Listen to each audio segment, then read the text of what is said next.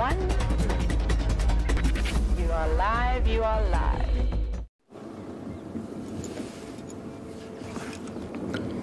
Welcome to today's Sunset Safari, and what a way to start with two female warthogs and their offspring.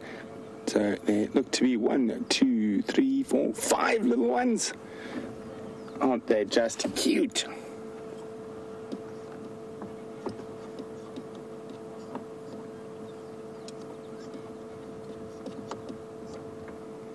There we go. It's a sweltering 30 degrees Celsius, 86 Fahrenheit, if I remember correctly.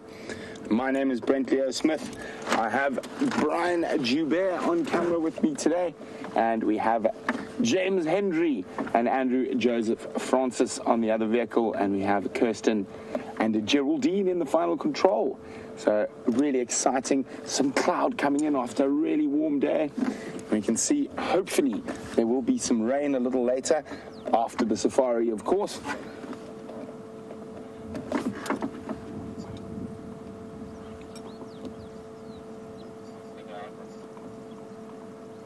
But we're just going to sit with these little warthogs out there just sweetly. Watch how they're already climbing onto their haunches.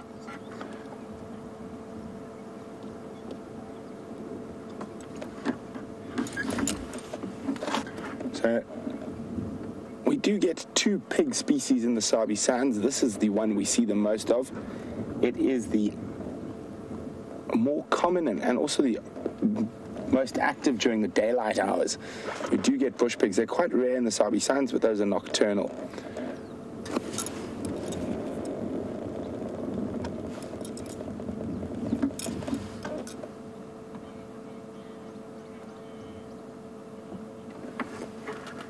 And a group of warthogs is called a sounder.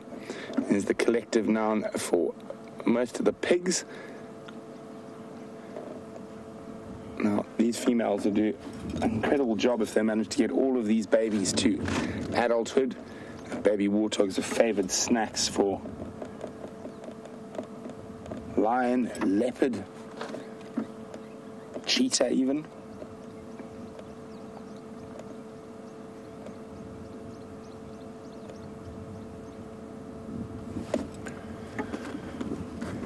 And the dominant male leopard in these parts seems to have a real taste for water. Go have a look at them. They're suckling.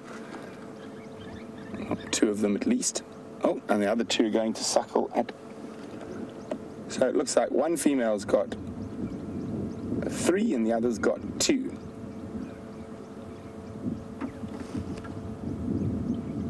So the dominant male leopard in this area has a real taste for warthog. We've actually watched him go right underground into a warthog burrow to grab a little one.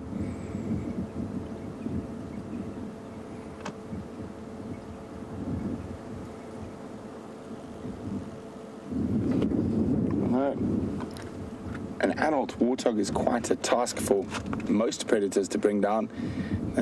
Got that very impressive weapons on the front. There's the tusks. So those nice big white tusks that we see out in the front, those look the most impressive. But it's actually the small ones underneath that are sharpened against the big ones. Those are called tushes. And those are literally like razor blades, and they can do some serious damage to a predator who's either after the babies or after the adult itself.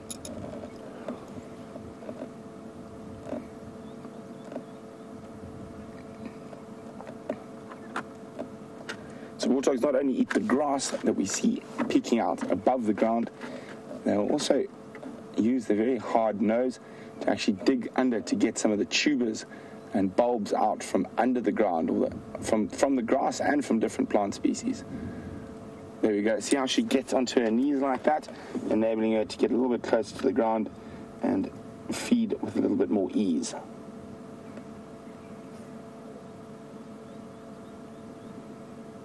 You can see the little ones are not only suckling but also partaking in the grazing that's available.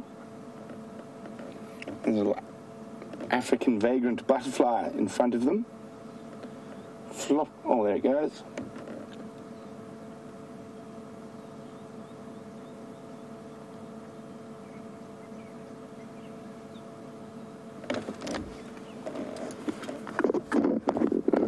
very warm Safari Live welcome to Sean in Secunda. Sean is wondering, does a male warthog pose a threat to lion, hyena? Most definitely. A male warthog is a really big animal and a serious set of tusks and tushes on them, so they are able to defend themselves. There are very few leopard that will go for an adult warthog.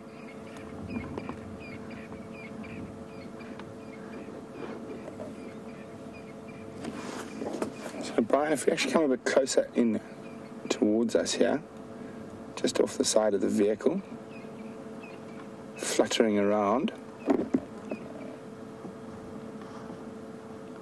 Oh, you got it there? I had it. You had it. It's being a little bit difficult. Beautiful little butterfly. And it's called a sulfur tip. And it's got those wonderful orange tips to the wings, and you'll see the black on the center of it when it takes off. There we go.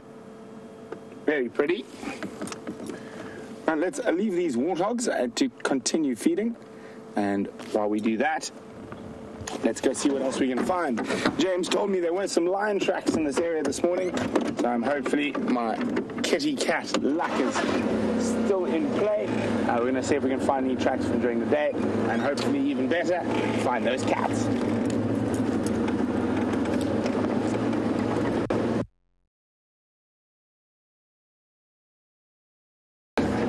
Say hello to him. Is going to link to us, link to us, link to us. Hello everybody, I'm just reversing like a total moron. There was a Steenbok to look at, and it is, ooh, Andrew, can you get him? Can you see him? He's in there, Steenbok, spectacular Steenbok sighting. Andrew, there, he's that red thing in the middle of the picture. Well done. Right, good afternoon and welcome to the Sunset Safari with Rusty, James on vocals, and Andrew on the camera. Hello, Andrew. Hello, everybody. Yes, very nice. And the Steenbok on center stage. He's a very shy Steenbok. This is the want of his kind. They hide behind the bushes and try and look as inconspicuous as possible, which of course has given rise to their name Steenbok or stone buck, which basically means, well, they lie like stones. Now, I'm sure Brent's told you you're on a live safari. It's wonderful to have you with us on what is a Sunday afternoon here, a Monday morning in Fiji. And, well, you're probably almost all in Sunday in the States by now, so that's very good. And welcome to it. I hope it's a good time for you. Please do talk to us. We love to hear from you. Questions and comments, hashtag Safari Live or questions at wildearth.tv. I think you can also talk to us on the YouTube stream. That sort of social media savviness is beyond the realms of my comprehension, but I think that's how you do it. And we are completely live. We've had a couple of doubting Thomases of late who say, I can't believe this is live. It surely can't be. Test us out. Send us through a question and see how quickly we can get back to you. And it is indeed live in high definition from the wilds of the Greater Kruger National Park here in northeastern South Africa, possibly the most beautiful country in the world. Let's go. We're going to be heading west today towards Arathusa, and Arathusa is we traverse two little reserves in what is the Greater Kruger National Park, and one of them is Djuma, that's the one we're on now, and that's about 900 hectares, and then off to the western side of us is 600 hectares of a reserve called Arathusa. There are no fences between any of the reserves that we mention, so we will come up to borders. We're coming up to the southern border now, but you'll notice there's no fence, so it's a completely sort of continuous wildlife area. So all the animals can come and go as they please, depending on their territories and their home ranges and what's chasing them, of course.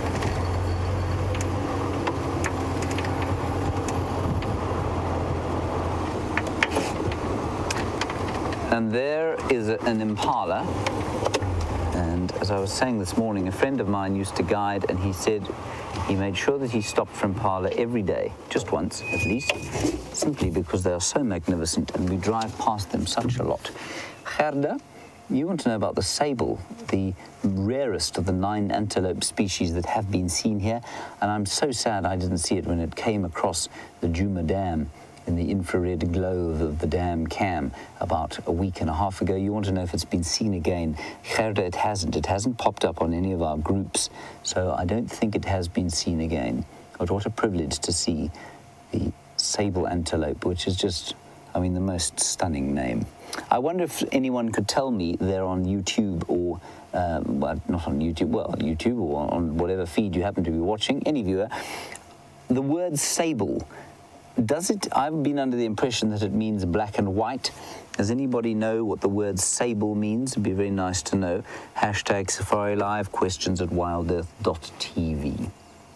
And if you don't know what a sable antelope is, it is a beautiful black and white, well, sort of white. It's got a white belly, but the bulls are black all over the top, and they've got these tremendous scimitar-shaped horns, which are very vicious if they're attacked by lions. That, of course, is not a vicious scimitar-horned horse-like antelope. It is an impala, possibly one of the most successful herbivores to ever grace the planet. Also very good at stamping, you can see.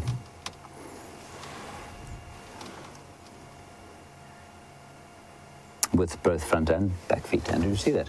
Excellent stampage. Okay, let's continue along the road here. So, like I was saying, this is our southern boundary. You can see off to the left-hand side is to the south, and that was where we cannot go, but the animals can go. And to the north is Djuma.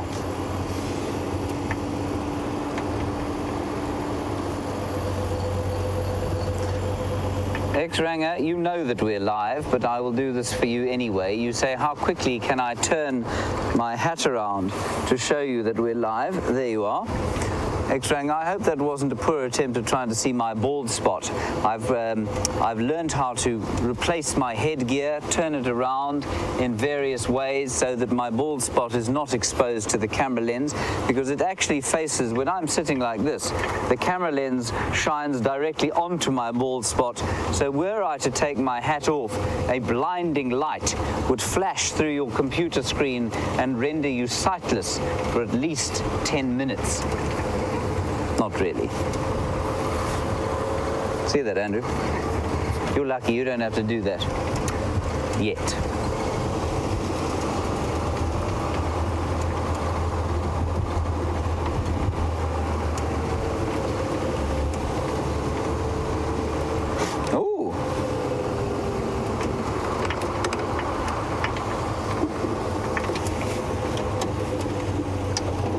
Christopher in Arizona, this is wonderful. I'd actually wondered when this was exactly. We're just crossing onto Arathusa now. Christopher, you want to know if American football is a big sport here. It isn't. Do we get Super Bowl Sunday? Apparently it's Super Bowl Sunday today, and we won't. I think you can watch. You can probably watch it on something called Super Sport, which is a major sort of sports television, pay television site here, or channel here. I think you'll probably be able to get it on that. But certainly, yeah, it's not an enormous sport here. No one really plays it. In fact, I don't think anyone plays it. But if I'm not mistaken, Christopher, the Denver Broncos have made the... Did they make the Super Bowl this year? I don't know. Christopher, please tell me, because I have a small soft spot for the Denver Broncos. And they're playing the Panthers, that's right. There we go. The Carolina Panthers versus the Denver Broncos. Now, that actually has quite an interesting story behind it. Well, it's interesting for me.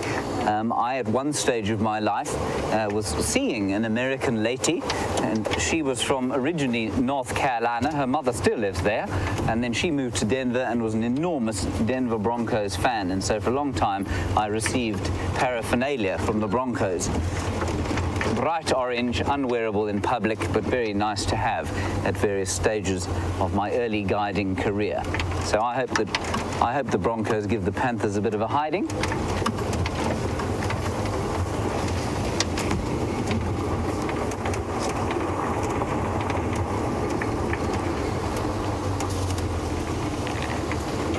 Right, like I say, we're on Arathusa. What I'm going to do is to change the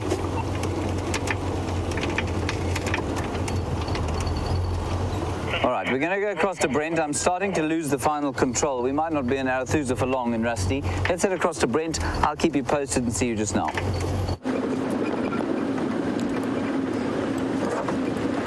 So we're checking this area around Gallagher shortcut, see if any of those lion tracks possibly pop out onto the road. If not, we're going to head deeper into this block, check around the Gallagher pound, check that little river system that's in there. They might have gone into that nice, cool, shady area to rest during the heat of the day. And apparently it's Super Bowl Sunday in the US today, so I'm sure quite a lot of people are very excited. I'm going to probably cause quite a bit of trouble with this statement, but I don't even know who's playing. But if the Patriots are playing, go Patriots!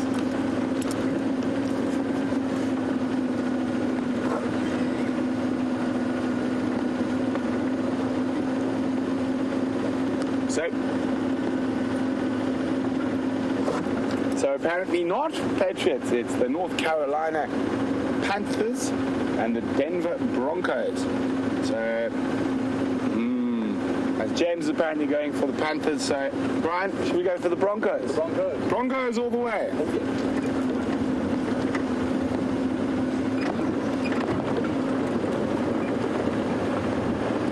Just going really slowly through here. Just trying to find one of those beautiful cat prints on the road.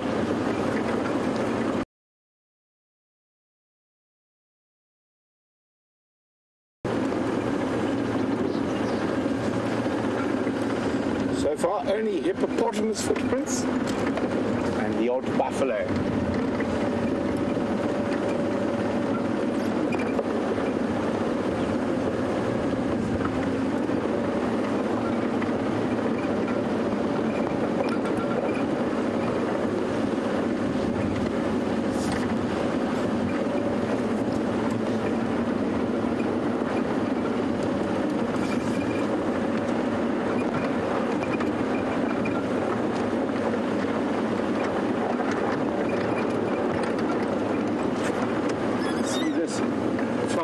Today, now this weeping wattle is literally folding up its leaves quite a bit,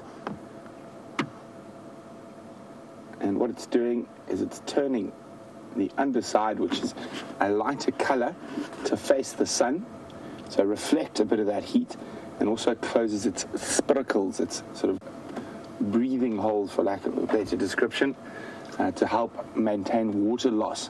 So it's actually reacting to the dry and hot weather by putting the dark side away from the sun and the lighter side up towards, to try to reflect a bit of that sunlight and help with the water loss. So if we coach forward a little bit, we can see where the leaves are not in the sunlight. You can see how the darker side is still facing out to the front, and any leaf in the sunlight has started to really turn to try and minimize the water loss.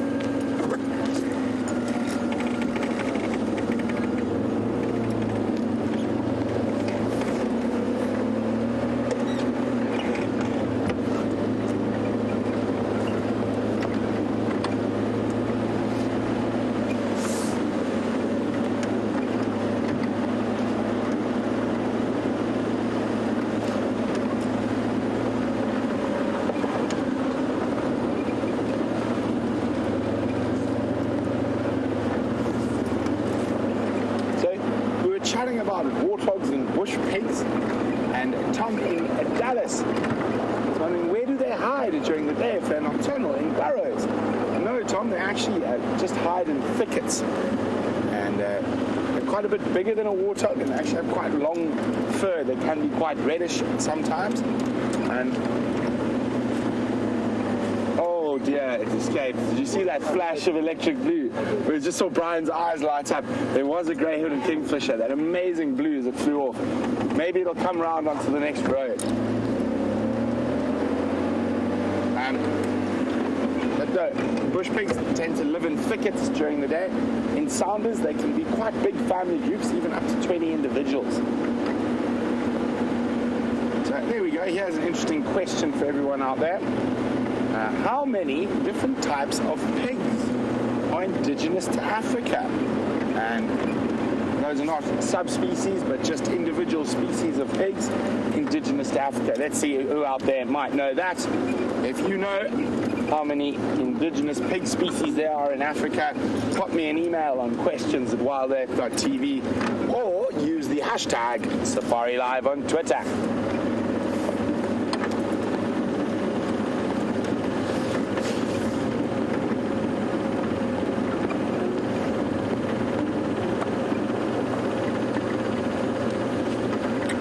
James said the last tracks were coming in from this area, heading towards the little river system there. So we're going to go have a look from this side, see if we can pick up on any tracks crossing through the area. If not, it does make the area that they might be in a lot smaller.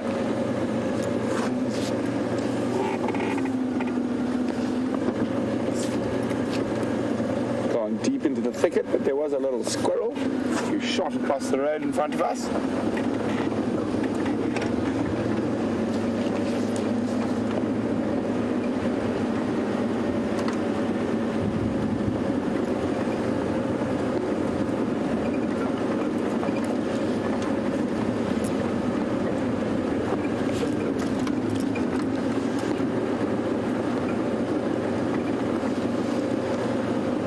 As we are moving through the bush, Jeff in Staten Island is wondering what's the average speed we drive while we're on moving through the different areas.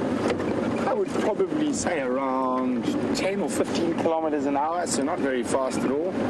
Of course, sometimes we go a bit faster to get from point A to B, specifically if there is a sighting there, but mostly we drive at about this speed, so very, very slowly.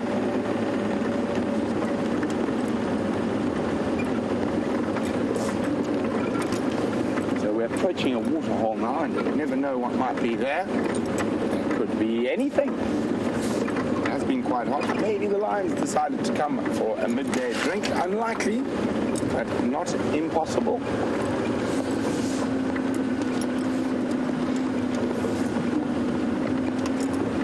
Well, we do have some animals here, not the ones we're searching for. Another member of Africa's Big Five. Cape buffalo.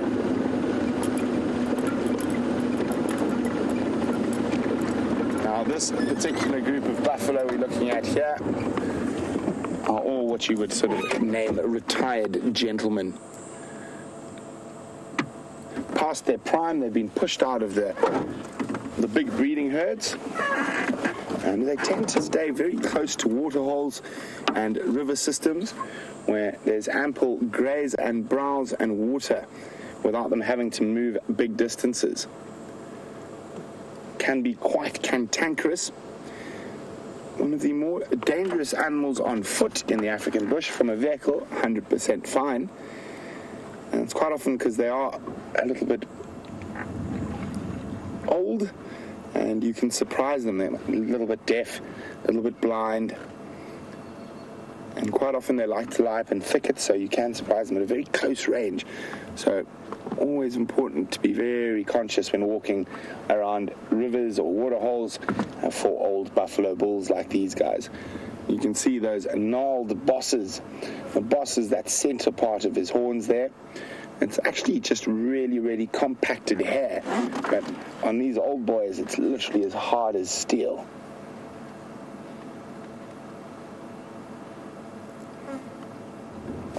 The reason they stay in little bachelor groups like this is protection. And of course, the more of you are, the odds of you being the one the lions catch are less. And also more sets of eyes and ears to spot potential predators.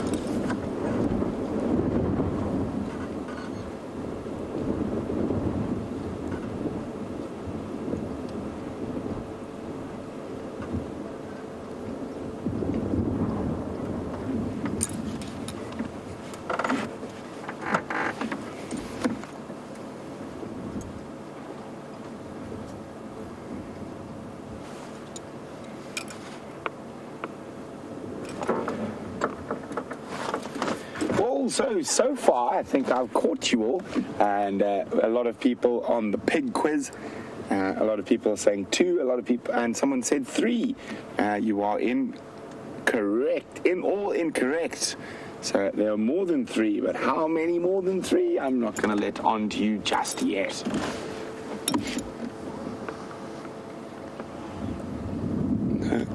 Let's leave these gentlemen. We're very close to where I really want to check for those lion tracks. And who knows, with the lions in the area, these guys might be in for a tough evening.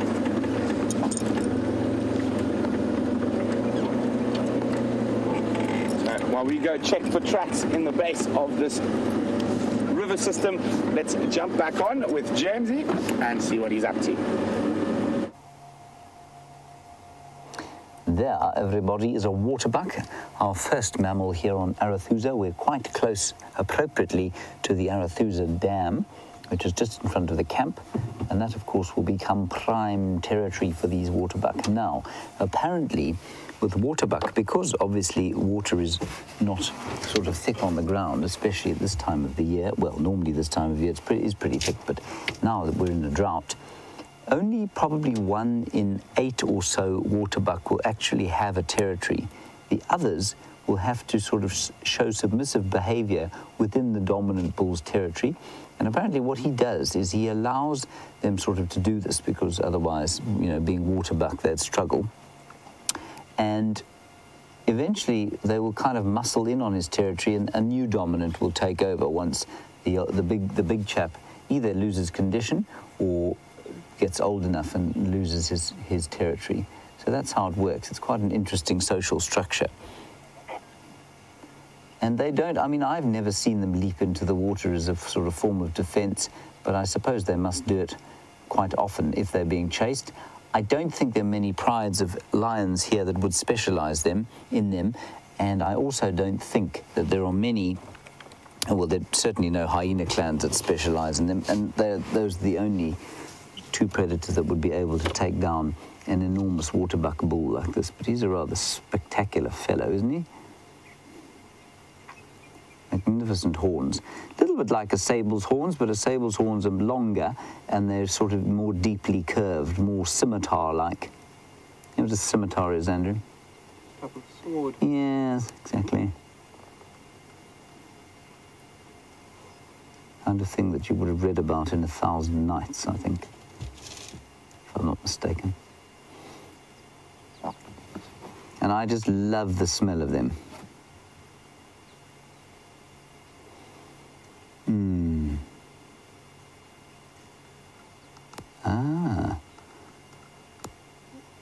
Thank you, Diane and Lynn. Apparently sable doesn't mean black and white at all. It refers to a dark brown colour. So I suppose, I mean, the females are definitely a dark brown colour. Maybe that's the sort of sable. The bulls are definitely pretty black. I guess it's probably more accurately an extremely dark brown rather than black. And they're certainly born brown. Thank you very much, Lynn and Diane. That's great. I now know. It's always nice to have your vocabulary increased slightly. It's trying to remember that, of course, that is the difficulty these days. You know, getting old, Andrew. As Brent likes to point out. Old, bald and short. And I was just saying I love the smell of them. They've got that musky smell, of course. It comes from a gland that goes under the skin. And one of the reasons they think, I've yet to read anything that I find convincing about why they have that smell. One of the reasons they think is to try and make the skin waterproof. But I mean, there are hundreds of animals out here, us included, that have waterproof skin, that don't have to have oily musk glands that make us smell like sweaty horses. That said, I have met people that do smell like sweaty horses, of course. They're magnificent. They don't normally stand quite this confidingly for us. So that's just great. Right. Andrew, shall we press on? Let's go and see what's at the water. So his Latin name is Cobus ellipsiprimus, and the ellipsiprimus part of it refers to his bottom, which has a white ring around it. Ooh, there he goes. You showed us his ellipsiprimnus there. Ellipsis, obviously meaning round, and primnus, if I'm not mistaken, meaning hind end.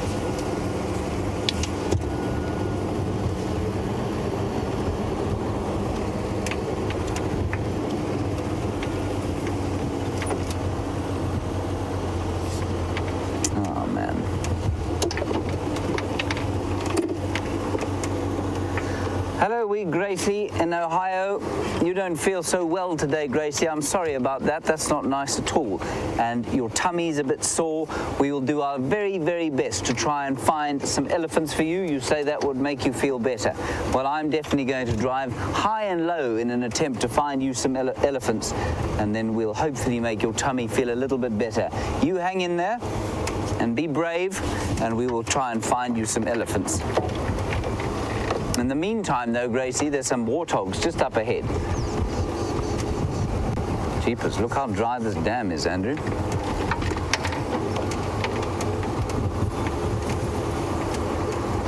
Now, I haven't been here for the last 4 weeks or so. Wow, it's got very, very dry indeed.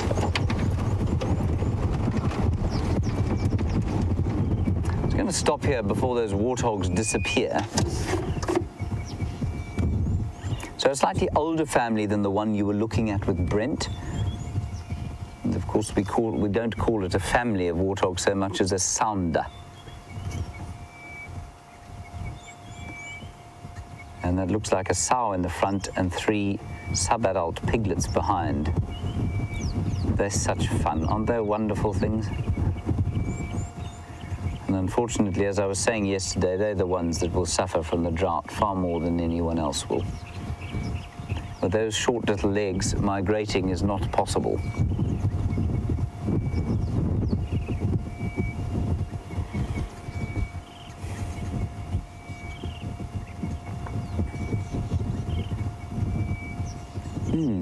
Annie, I'll try and find you a skull to really answer this question for you, but you want to know, are those warts on the warthog attached to the skull, or are they cartilage? Annie, they're not attached to the skull. They're actually just, I'm not even sure that they're too thickly cartilaged. You can see them from when they're little. They've got little, actually look like proper warts when they're tiny little piglets. And they're definitely not attached to the skull at all. If you see a warthog skull, you can't tell, well, you can tell if it's male and female from the size and from the tusks, but you cannot tell. There's no protuberances from those warts. Straight into the water to have a swim. That is fantastic.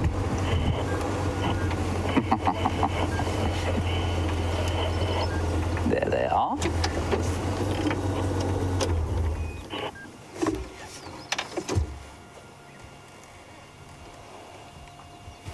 This, of course, Gracie, is a good place to start looking for elephants.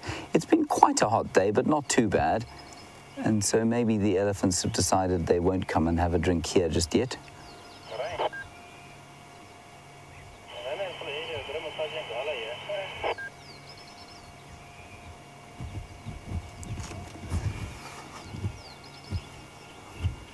A little sounder having a swim pleasantly. And I mean, there must be some hippo in here somewhere. Andrew, can you see any hippo in amongst the hyacinth?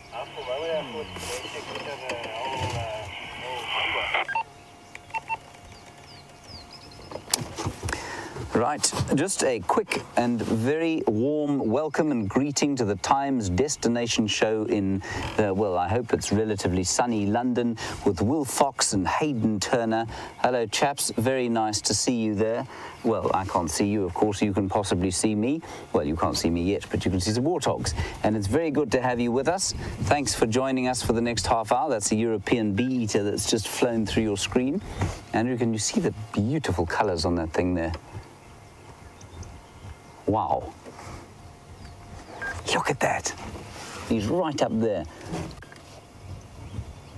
Beautiful European bee-eater. Isn't that wonderful? Golden back, glorious golden back. In some places called the golden-backed bee-eater.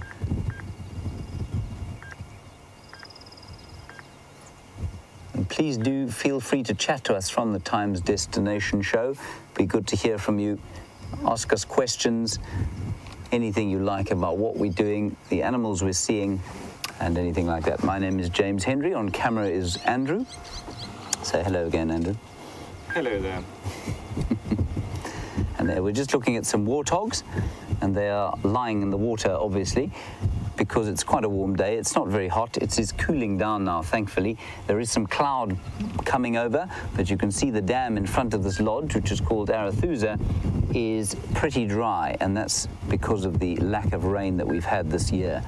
Probably less, I'd say, what should we say, roughly 10% of the normal rainfall, so really a tiny fraction of the rainfall that we would have normally. Normally this area has an area of probably a rainfall of up to 600 millimeters, which is about 24 inches. In fact, it's exactly 24 inches. That would be in a really kind of good rain year, but certainly between 16 and 24 inches. And this year, probably we've had less than a tenth of that, or between a tenth and a fifth.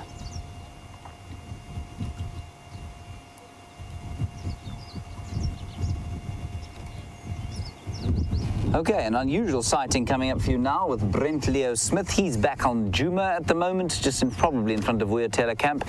There is a hippopotamus there with him, and I will see you shortly.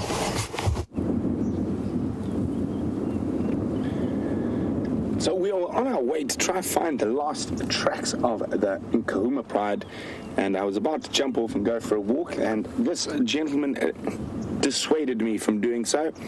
We've got a big adult bull hippo here, and just quickly a big welcome to Will Fox and Hayden Turner at the Times Destination travel show in London.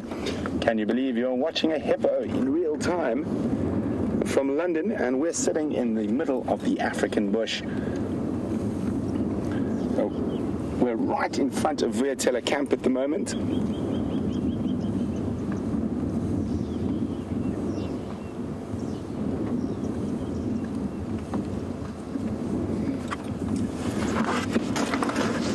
So hi, Phil, who's also at the Times Destination travel show. At least I'm getting my tongue around that one.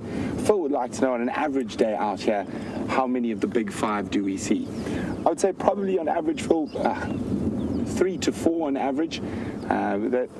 It all depends on climate and stuff at the time, but 3 to 4, and then probably a good couple of days of the week we'll see all 5. But not only them, we also very fortunate, we see quite a lot of wild dog in this area as well. So this bull has been forced out of the big dams that are full of the ladies, and this guy is actually quite an old bull, not a young bull. These are the two sort of nomadic and solitary hippo bulls we found, either an old one or a young one. And you can actually, if you look carefully along his skin, you can see there's quite a lot of old wounds and puncture marks. So we are experiencing an incredibly dry time at the moment, and this poor guy is having to stay in the tiny little water hole in front of the Vuyatela lodge. Only available water that doesn't have other angry hippos who will chase him out. Now, the reason I say he's an old boy as opposed to a young boy, apart from his numerous scars, is every now and then we can just see into his mouth. His teeth are quite corroded and blackened.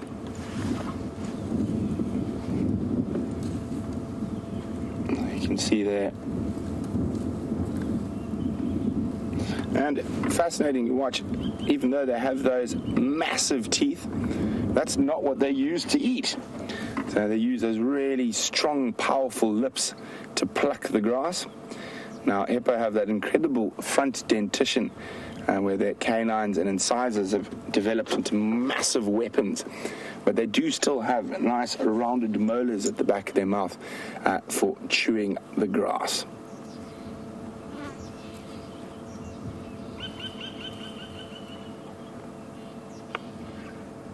Sorry guys, Jamie's just calling me on the radio. She's out on the tracking team this afternoon.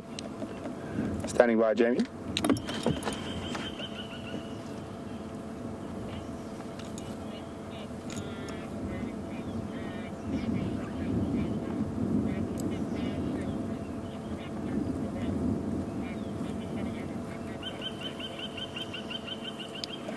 Sabi, thanks very much. Whereabouts on Gallagher Shortcut?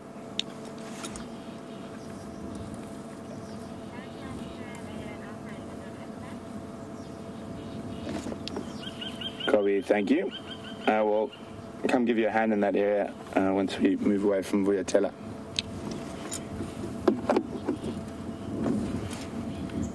So good news from Jamie that those lion tracks, she's found them a little bit to the north of us.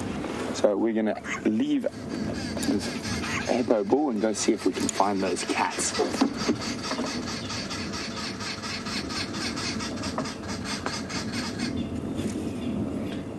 So now looking at this hippo, Jenna is wondering, how long do hippos spend out of the water as opposed to in the water? Well, Jenna, here we're looking at an abnormal situation. The fact that it's so dry and there's very little grass around, we've had very little rain, is the reason that this guy is out at this time of the day. But generally, when times are good, they'll normally spend most of the daylight hours in the water, occasionally coming out to bask on the bank, but they wouldn't be walking around feeding like that in this particular area. And one must remember that animal behavior is different all over, and it also depends on the availability of food. So it's not that usual to see these guys wandering around at this time of the day. But speaking of hippo in the water, I think James has got some who are wallowing in the water to show you.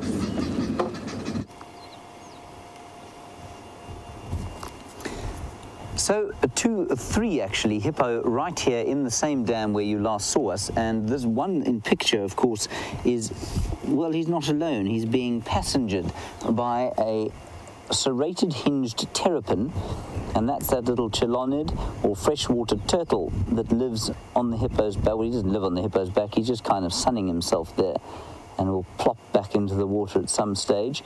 He threatened to fall off a few times, but he's still there, and he will eat sort of ticks, and he's almost like an oxpecker of the water. He'll eat ticks off the hippo, and he'll also eat other little invertebrates that he can find, and if he's really lucky, he'll catch a bird or two as they come down to drink. And then also, just to the right-hand side of that, we've got some lily trotters, or African jacana. And they have got the most tremendously long toes, which helps them to run along it distributes their mass very effectively, and so they're able to run along the water vegetation without falling in and becoming wet, of course. Now, I said there were 3 hippos here. One of them is very small, and it was doing some sort of acrobatic sort of dolphin-like behaviors just before you came.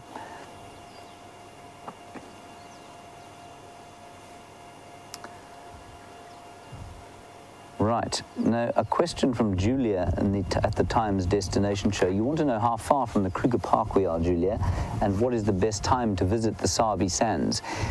Julia, we're actually part of the Greater Kruger National Park, and the actual official Kruger National Park boundary is probably about 10 kilometers to the west of where I'm sitting now, so about 6 miles, east of where I'm sitting now.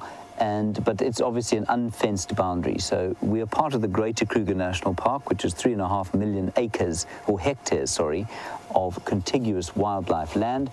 And that in turn is part of the Greater Limpopo Transfrontier Park, which covers 3 countries, a little bit into Zimbabwe, and then quite a lot east into Mozambique. So that's the area that we're sitting in. And the actual Kruger traditional is about 6 miles off in an easterly direction over there.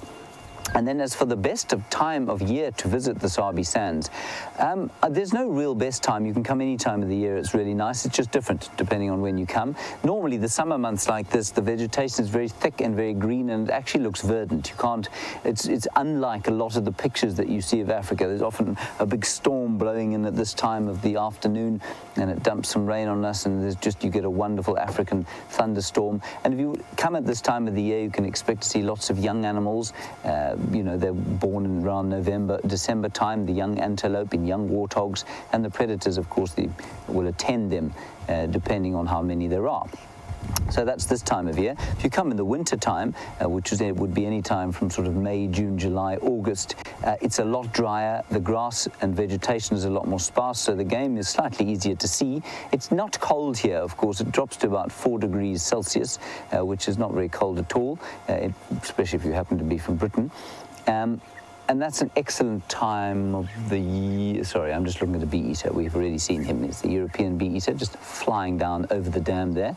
And so that's a good time of year to come. And it used to be known as South Africa's best kept secret because nobody from overseas used to come here then because it was your summertime and you were enjoying it over there. But I suppose the only disadvantage, if you can see it as that, I don't really see it as that, is that the vegetation looks a lot more harsh. The grass is a golden color, and if you're not used to it, it can be, I mean, it can look a little harsh, but you'd get over that within a couple of hours, I think. So the winter time's also very good. The springtime is wonderful. Normally before the rains, up until sort of November time, it's very dry. The water's very concentrated. It can be very hot, but because the water's so concentrated after the dry season, animal viewing is fantastic. So those are the kinds of things you're looking at. Any time of the year is good to come here. There's certainly no time of year that's off limits at all. Nice question, thank you for that. Right, I think we've probably milked this dam for all it's going to give us at the moment. The only thing to tell you is that there are some impala coming in from the far eastern side of the dam, and they're just grazing there on some of the last greenery that there is. And things are a little tough at the moment for the animals with the lack of rain. But that is part of the completely normal cycle of things.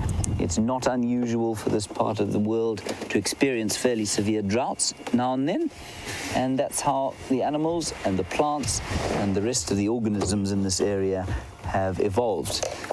They've evolved and adapted to survive under some fairly harsh conditions. All righty then, on we go.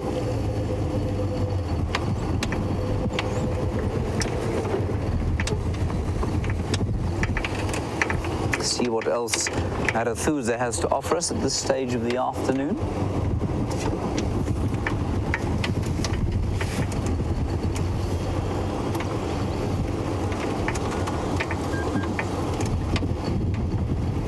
Hello, Sheila from the Times Destination Show. You're obviously particularly well informed, and you want to know if Shadow, who is a 9-year-old female leopard that we review quite regularly, mostly on Arathusa here, you want to know if she has had cubs.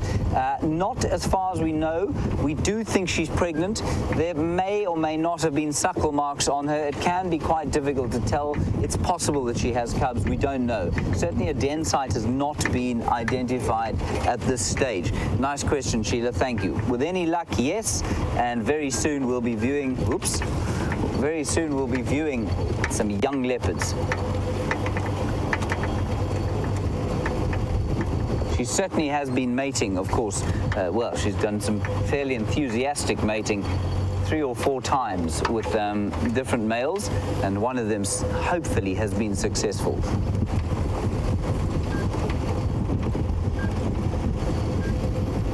We've also possibly going to have some new lion cubs fairly soon. I know that the Birmingham boys, which are now the sort of dominant coalition in this area, they've been mating extensively with the Styx Pride to the east of us and the Nkuhuma Pride, which comes onto Djuma and a little bit onto Arathusa. And so with any luck, we'll have lion cubs too. And there will be a plethora of young predators around. And they're always great value. Now, I was chatting a little bit about the drought, and if you're wondering about what time of the year to come, this is not a very typical scene for this time of the year. Like I say, it's normally the grass would be at least 4 or 5 times the height. It would be 3 or 4 times as thick as this, and the trees would be a lot greener. At the moment, their leaves are very kind of withered because of the lack of rain, and so it would look very different. This is almost like a September or even an October landscape. And that's not to say for 1 second that it's bad, but it's just different.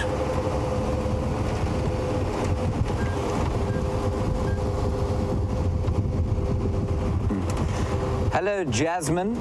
It's a lovely name from the Times Destination Show. You want to know about crocodiles, and do we get them here? Not so much on the 2 reserves we traverse, Crocodiles like permanent running water like a river, and so there are two large rivers in the Sabi Sands. One, of course, is the Sand River, and the other is the Sabi, unsurprisingly. The Sabi Sands, from which the two rivers which give the Sabi Sands its name, they have got crocodiles living in them. And sometimes crocs will come through into the larger dams, and they'll spend a bit of time in those big dams, and then they'll move out again. So I would never go swimming in one of the dams here for fear that one had popped in for a couple of weeks. But normally just down in the rivers would there be crocodiles, Jasmine. I'm assuming you're a fan of them. They are fascinating creatures.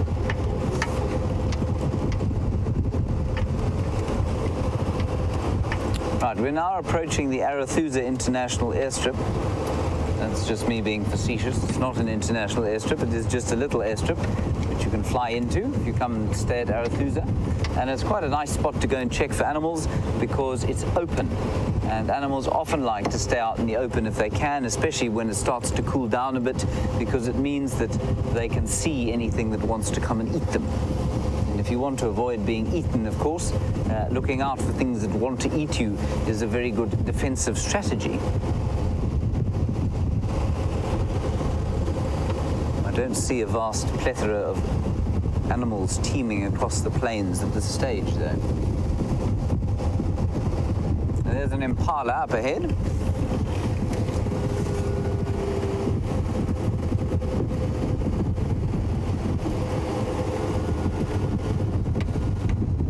Right, there's some impala there, and there's impala further up ahead. I'm going to leave these ones and go further up there. There is a little water hole there, and maybe there's some zebra down there. And while we're doing that, Kelly, you want to know, you're from Minnesota, and you want to know about the smaller cats that we might get here. Specifically the African wildcat and the black-footed cat. We do get African wildcats here. I've certainly seen their tracks. I've never seen one at Djuma, but I have seen them in the Sabi Sands. And we also get serval, which are sort of beautiful leopard-colored cats, slightly larger than your average house cat. And then the other smallish cat would be a caracal, which looks like a European lynx or an American lynx. And it's about the same size, I suppose, maybe slightly larger.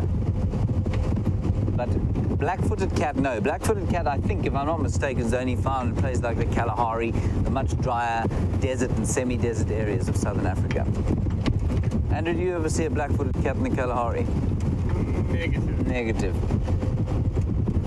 Very nocturnal, very secretive.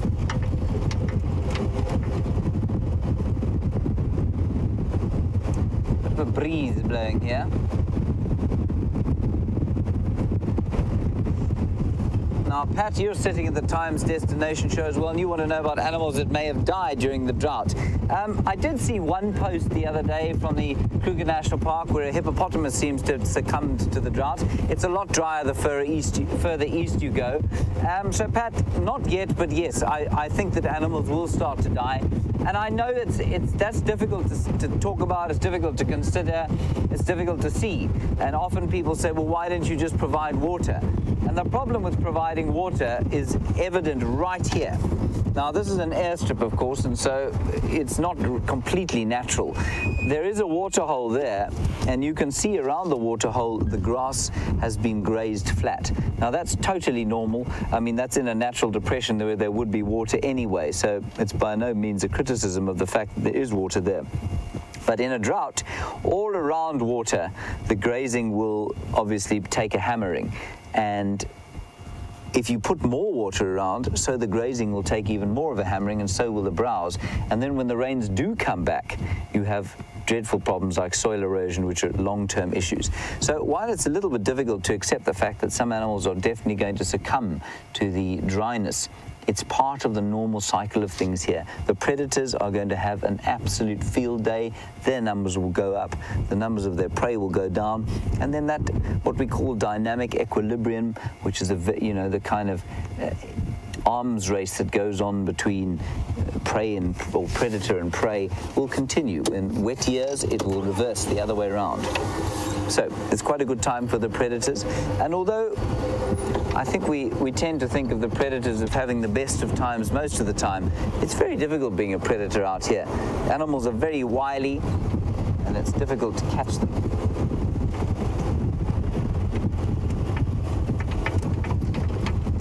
bit of weather blowing in there from the south.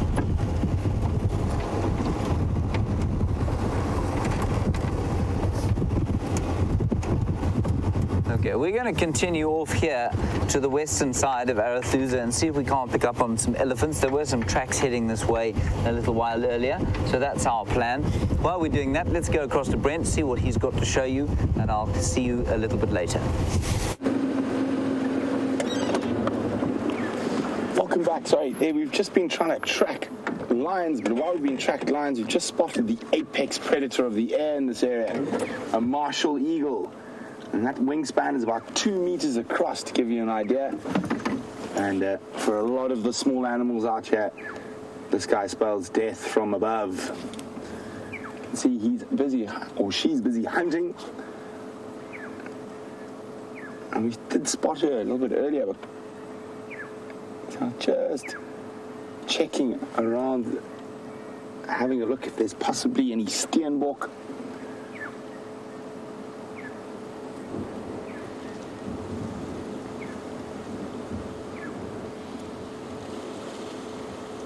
And unfortunately, she looks to be flying a little bit further away, but you can see how it's riding the wind, using those massive wings to not flap much and just sort of seamlessly fly over the area.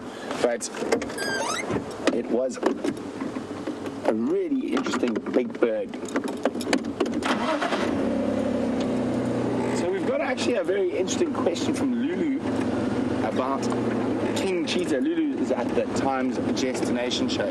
Well, Lulu, a king cheetah is actually a sort of a very unusual cheetah. It's a genetic freak, so to speak, for the lack of a better word. And actually, this area has one of the last sort of recorded king cheetah that was caught and removed from the area, just outside the Sabi Sands Reserve in a place called Acorn Hoek, which is a village not too far from here.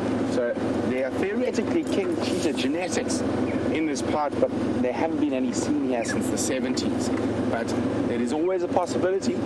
And for all those at the Times Destination Travel Show, thanks for jumping on the back of the vehicle with us, even though it was very short. Don't forget, you can always join us on safari if you ever are missing the bush, or even better, come visit us in person. So cheers for now, and hopefully we'll see you out here one day.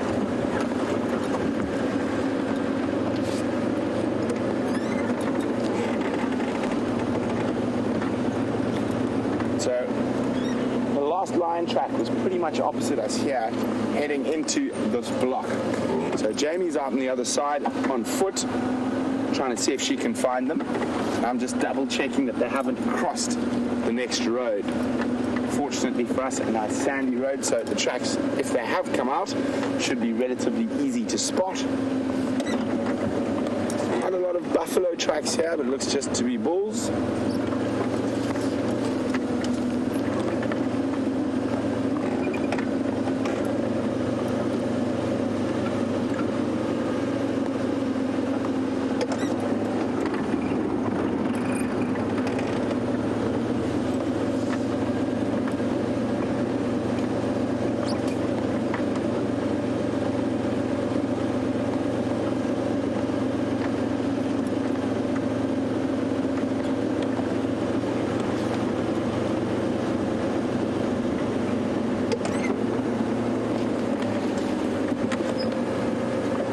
So it doesn't look like any tracks coming out. So we're going to go to a check around Impala Plains. We're going to leave Jamie following up on foot. She's got a much better chance than us in the vehicles if she's out tracking. And while we move through, William's wondering, have there been any wildfires around?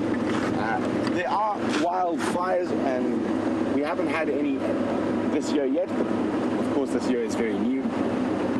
Probably still a little bit green, even if we did have a runaway fire, for it to go anywhere too far. And sometimes in these incredible drought conditions, the fires actually never get going because there's no grass for it to burn.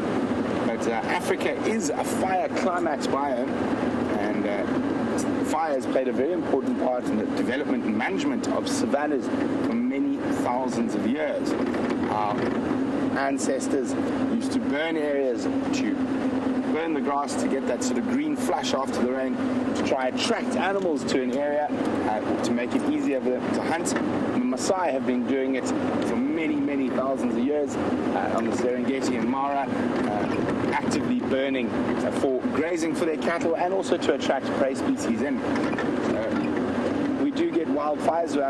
Of course, we do have the Sabi Sands is a very effective firefighting team, but also there are controlled burns to emulate what a wildfire would do, but obviously not over such a vast area.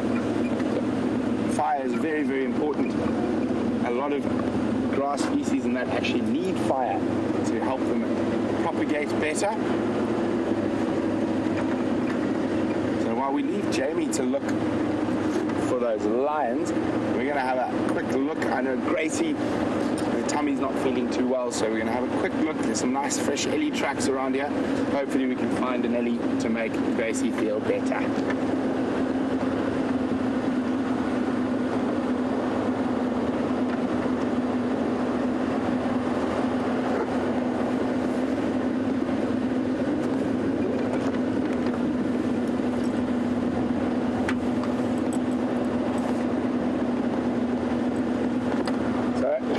And Mike in Florida have got the closest on the pig quiz. They say 4, but they've got the species wrong. Or maybe not. So actually it could be 5. So it is the warthog and the bush pig, which we see quite commonly. So they said, and giant forest hog, which is a massive beast that lives in the rainforest. And the last one was the wild boar.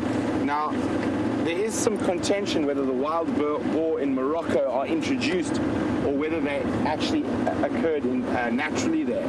But the main 4th true African pig is something called a red river hog that lives in Congo and Gabon, and actually one of my favorite creatures up in the rainforest. I was lucky enough to spend a lot of time with them when I was in Gabon, and those are the 4. The wild boar is actually in contention whether they might actually have been introduced from Europe into North Africa.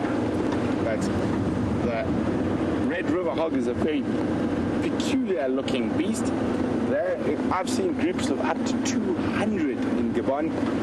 They are incredibly I find them incredibly beautiful in a very strange way. I'm just trying to see if there we go. I'll show you what they look like now. I'm sure I had one here somewhere. There we go. That holding it there, is that okay, Brian? There we go. We'll wait for a second. Otherwise, I'll show you guys when it gets a bit darker. So that is a red river hog. Very funny looking things. So they occur in the Central African rainforests, and really, really incredible. So during the dry season in the rainforest, they actually move out onto the beach and dig up grouse crabs. So you find these groups of 50 to 100 pigs moving down the beach, digging up crabs.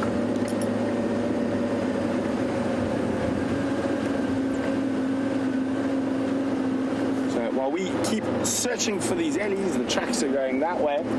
Let's jump on with James, who's got a brindled gnu.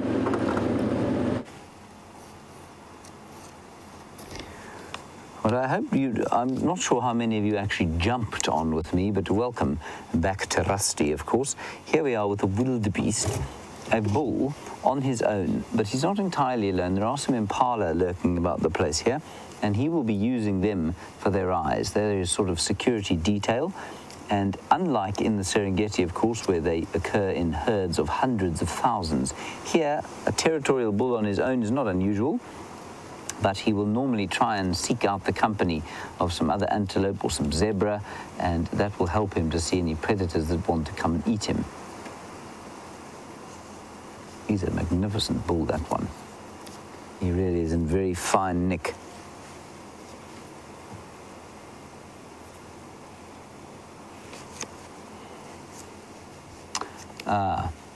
Now, Desmond, very interesting question. You're asking about something called a golden wildebeest or a king wildebeest.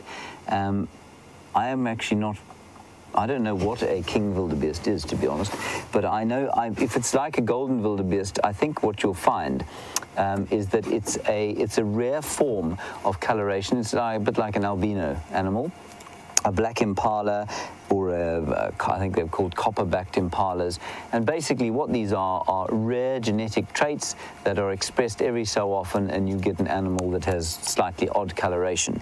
And the reason they've come to the fore, and the reason that people are now talking about them so much and seeing so much more about them, is that rare game breeding has become a major business out here. And you find these animals being bought and sold for the most astonishing amounts of money. Now, the question as to why this should happen is obviously a good one. How on earth can you sustain an industry like that? What is the point of buying and selling a golden wildebeest when it is naturally occurring, but it's not naturally occurring in big numbers? It's just like all the white lions. They're another wonderful example. They're lions that carry the genes are within the population, and so every so often that kind of gene will express itself, and you'll see the odd coloration.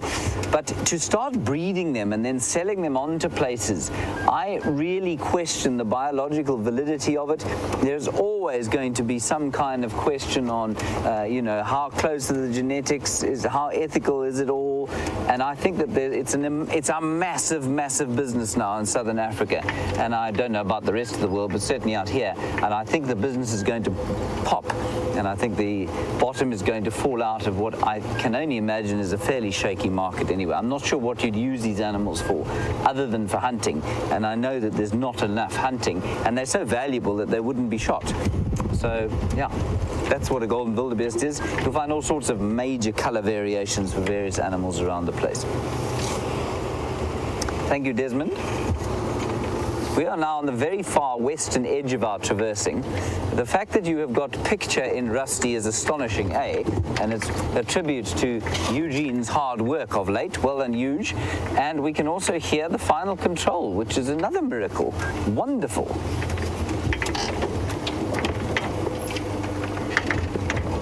Big bump from the 3 millimeters of rain we've had this year. So Arathusa not being particularly kind to us on the big game front. Lots of fun little stuff going on here.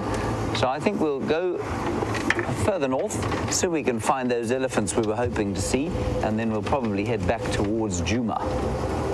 Now, often we're asked about fire, and Andrew, if you just show the camera there, that you can see looks like a fire landscape because there's no leaf. There are very few leaves on the trees, on the tops of the trees. And William, I believe you just asked Brent if we get wildfires in the area, and well, here's the answer to your question. We do get wildfires here. But people often say, well, I think, they get impressions from California fires and Australian fires and those sorts of fires, and they're tremendously damaging. If you look over here, they often ask if we use fire to clear out bush, so that to open the bush out. You can see very clearly that fire has precisely the opposite effect here. It kills the top growth of the trees, and down below, the trees just sprout from underneath. So it does not kill trees. Fire here does not kill trees. They have adapted to surviving with fire. And so it's quite interesting to see how these trees are just a totally different shape because of the fire, but they're almost certainly not dead. So, William, there's an interesting answer for you. And this fire is old now. I mean, this happened not last, but the one before, the 2014 dry season. You can see the light becoming quite dim as the clouds come over. Once again, they don't look like they're going to do anything other than spite us, these clouds. I don't think they're going to give us any rain at all. I say that every night, hoping that I shall tempt them into some kind of useful effort. But I've as yet failed. Another waterbuck popping out onto the road. Oh, there's a female.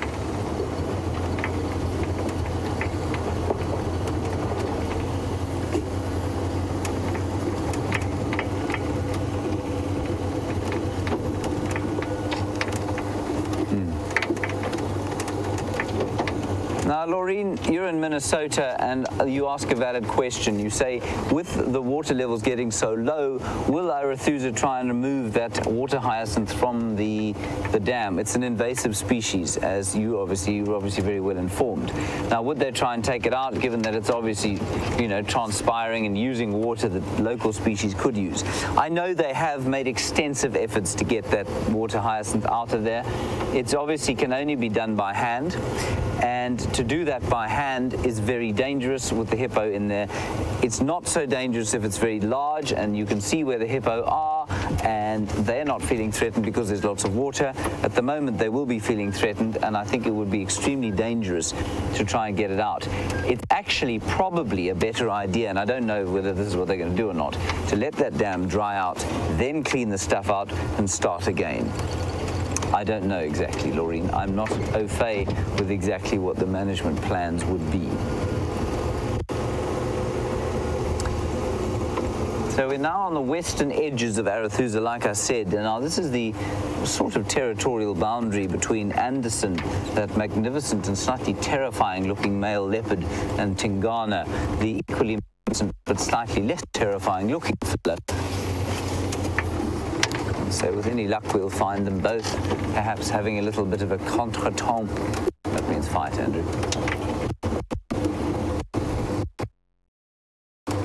In this drainage line.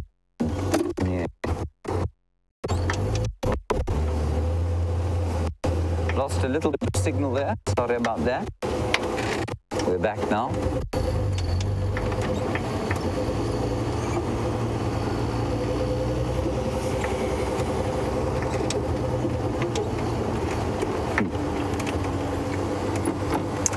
Nice question also from Charlie. You're obviously also a highly astute viewer.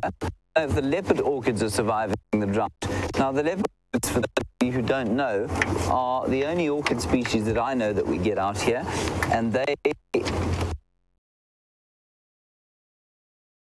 spots on them, hence leopard orchid.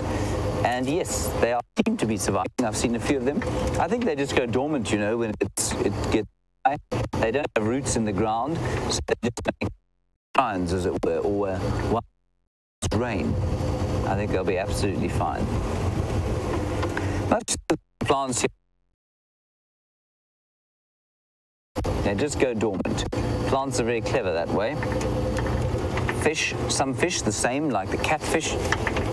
The mammals, not so much.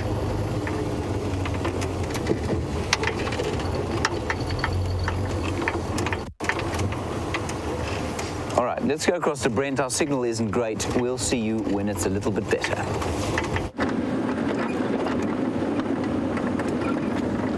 So we're still hot on the heels of those Ellies. The tracks have continued on, so Gracie hopefully will catch up with them in the not too distant future.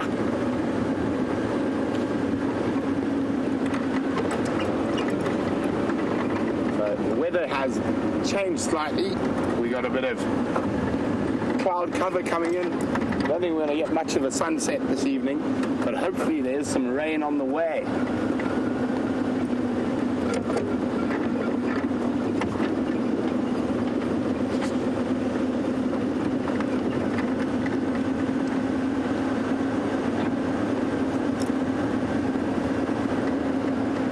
So we saw that beautiful martial eagle a little bit earlier, and Debbie is wondering what is the largest animal a martial eagle might pick up.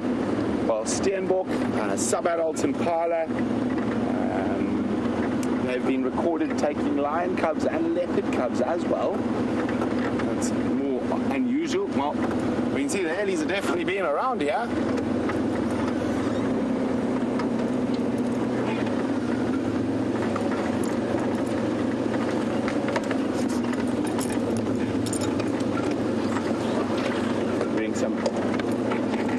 For us. There also has been unconfirmed reports of martial eagle taking small children. That and crowned eagle have actually been accredited, but it's never been truly confirmed. But they're definitely strong enough and powerful enough. My grandparents on their farm lost a few dogs to martial eagles over the years.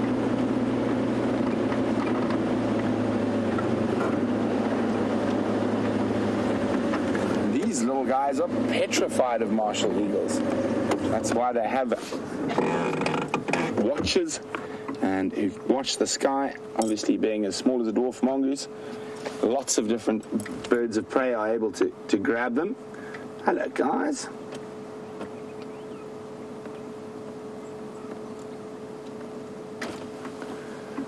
Look at that one climbing on the tree to get a better look at us. They are very, very cute.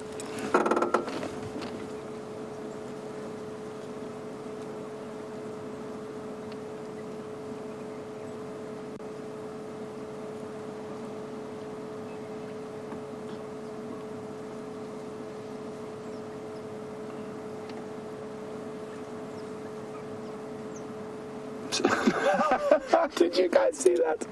That was what you call a mistimed jump. That dwarf mongoose went for quite an acrobatic maneuver and plummeted. I think he was trying to grab the one who's lying over the branch there. That's actually quite high up for a dwarf mongoose, that little one. He looks to be having a great old time.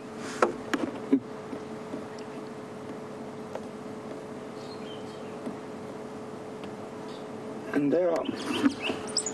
Oh, there we go. You hear that alarm call? What happened was actually a hornbill flew over and they just...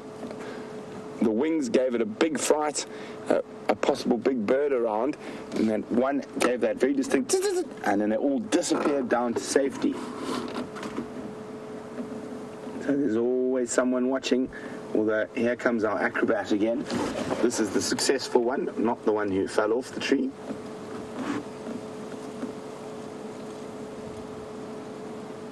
You probably find this is their home for the evening.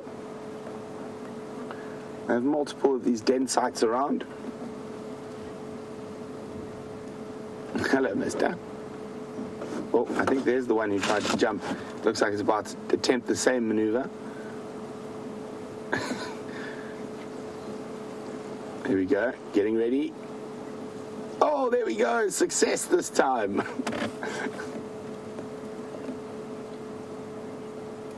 Very busy little group of mongoose these. Now, they can be quite playful when they are at a den, and I think that's what's happening here. Scratch, scratch, scratch. And you see they are, I've got impeccable balance, apart from one of them. And they climb out, and it's quite thin little branches they are climbing out on.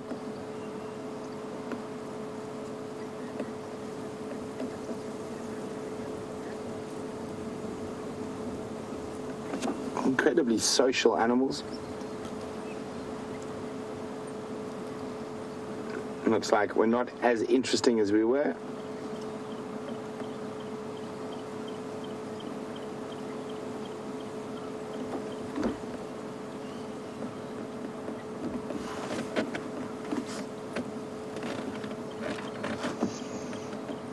So William is wondering, do we have any meerkats hanging around with warthogs?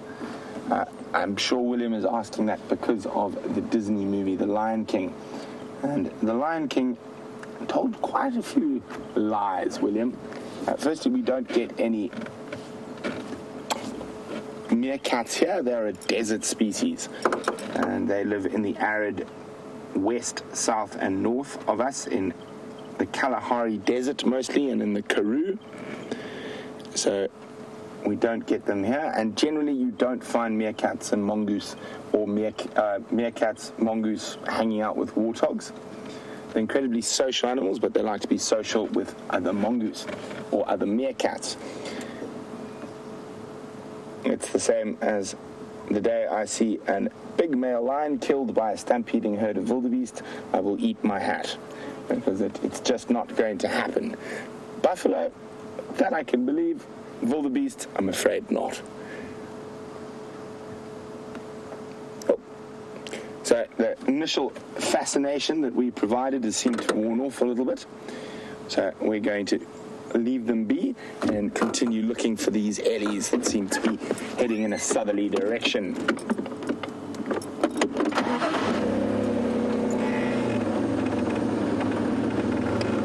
my little ones.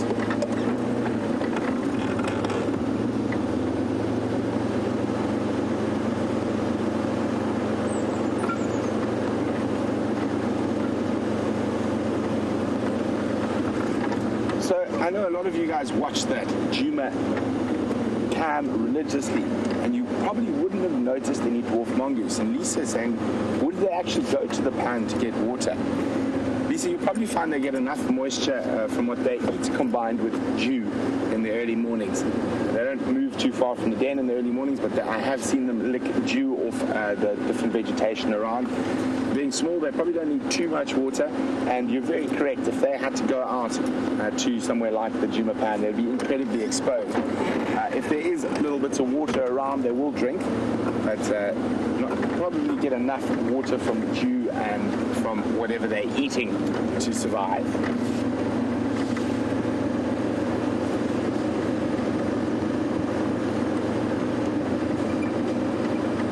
Temperatures dropped quite a bit.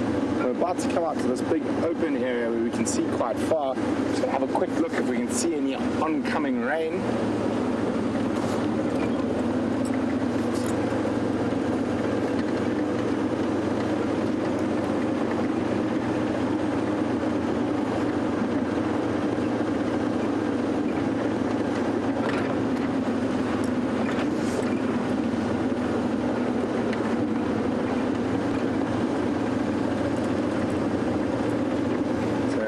To pop out to this nice open area, we can have a look down towards the Drakensberg Mountains that look to be possibly engulfed in rain at the moment.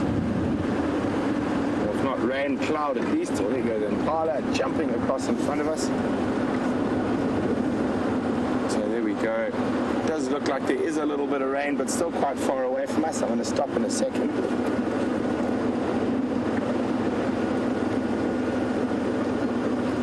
There's a lone wildebeest ball. He's meandering off.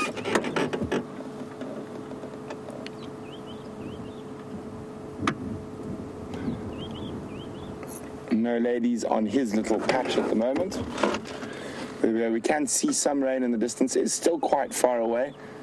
Just make out the Drakensberg behind. So hopefully we do get a little bit of rain tonight. Every little bit helps. So Nora is coming on a safari in May to Arathusa, and Nora's wondering about the daytime and nighttime temperatures. And can I give her a bit of a hand? So Nora, May is sort of the beginning of the dry season, or which is our winter. Very good time of the year to come on safari from a game viewing point of view. The mornings and evenings will be chilly. Nora, depending where you're from, depends on your definition of chilly. But on an open vehicle, really early in the morning, you are going to need maybe a fleece and a jacket and a long pair of pants. Maybe not gloves just yet, unless you're like me and Brian, you are constantly battling with the cold. And what we consider cold is probably quite pleasant for a lot of our viewers out there. Also, during the day, it'll get warm, probably up to around 30 degrees Celsius.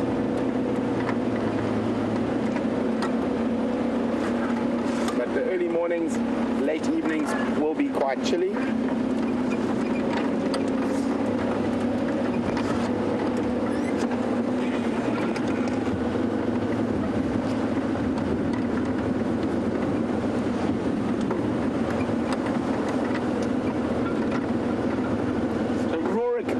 Rio de Janeiro. We haven't had a question from Rio de Janeiro for a while. So nice to know that South America is joining us Southern Hemisphere guys out here in the bush. So Roy would like to know whether winter game viewing is much better than summer game viewing. It's not. In my opinion, it is better. It is different as well. So generally, because there's less water around, so the animals have to focus on certain water points. Hello, Mr. Impala. And also, there's very little grass around, so you're able to see greater distances, as well as the ground being very dry, so it's much easier to track lion, leopard, cheetah, wild dog. personally, and a lot of people disagree with this, for me the best time of the year for game viewing in most of southern Africa is the end of October, beginning of November. It is when it's often called suicide month due to the heat. It's really hot and really dry. So the animals are forced onto the permanent water points or rivers that are around, and being the end of the dry season, a lot of your herbivores are possibly not in the best condition, so it makes it quite a bit easier for the different predators to catch them. So in terms of seeing really wonderful predator-prey interaction, and also you must remember there's almost zero grass by then, so you can see vast distances. Also the elephants and buffalo congregate in vast numbers on the water points. So for me, the end of October, beginning of November is often the best game viewing. But it is extremely hot. But if you're from Rio, you should be quite used to the heat.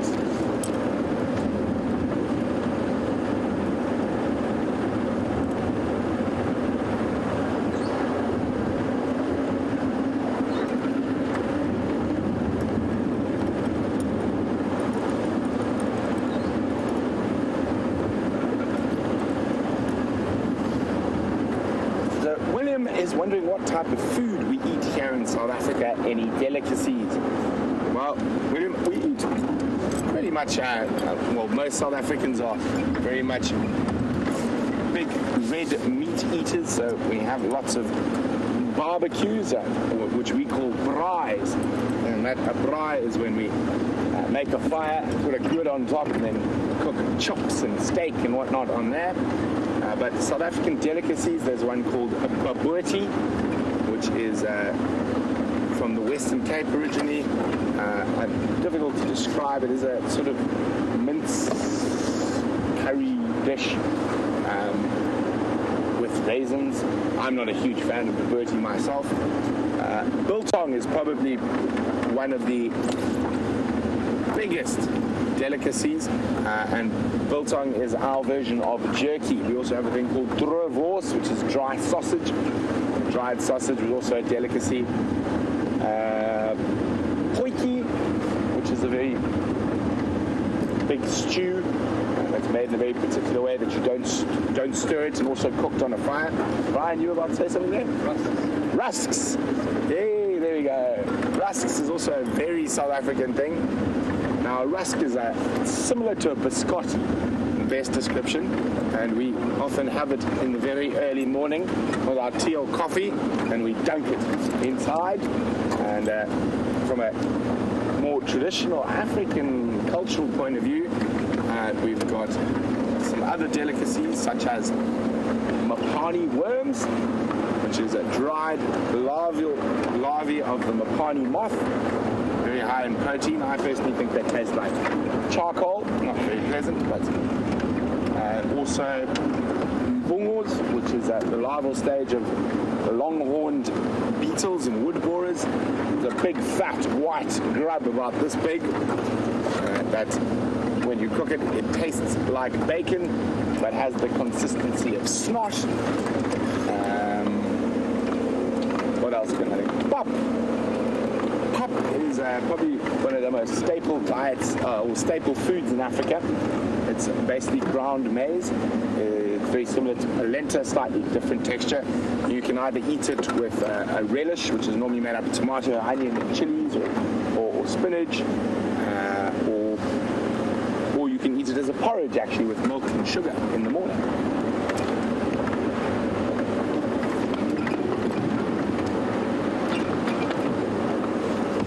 While we continue to see what's out and about, let's go have a look at what James is doing.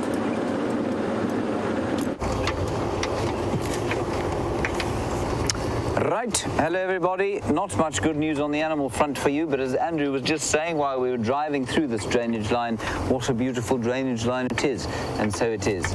Lovely trees, lovely greenery all around, some high quality sand on the floor, of course. Oh, hang on, Andrew. Great excitement, everybody. Let me just untangle myself from the 37 wires I have attached to myself. I feel like I'm in the intensive care unit. wrong way. Here, we had a question this morning about a potato bush, and very few people actually know what a potato bush looks like. And we were asked whether it has, and I'm sorry, I forget who did ask exactly. And I've just put my earpiece in my ear hoping to hear, but of course I'm not plugged in, so that was just very silly on my part. And we were asked whether it creates some kind of a bulb, and it doesn't. It doesn't create a bulb at all. I'm just going to show you a leaf. That's what the leaf looks like. It's called Phyllanthus reticulatus, and it doesn't have, this one doesn't smell like potatoes. I'm just trying to look for the flowers that smell like potatoes. It's a very tiny collection of sort of green and slightly red-tipped flowers that makes the potato smell normally in the evening, although I did smell one this morning, and normally also in the wintertime. So quite interesting. That's the potato bush, totally indistinct. And if you haven't been out here, you will smell it at night. It's incredible. You'll drive along and you'll think you're near camp because it smells like McDonald's. Slightly nicer than that, without the kind of smell of synthetic nutrition. But it does smell like potato chips, if you like, or wet potato chips, and very delicious smelling, but often quite difficult to find. You don't normally find them growing in such profusion as they are there. Right, Andrew, did you like the potato bush? Phyllanthus reticulatus? Yes, I thought you might. On we go. It is getting pretty gloomy overhead. I plug myself in so that Kirsten might talk with me. Okay. Oh, no, I'm out again. Hang on 1 second. Sorry, it's so difficult to plug myself back in now. You'd think in 2016 that someone would have invented completely wireless communications.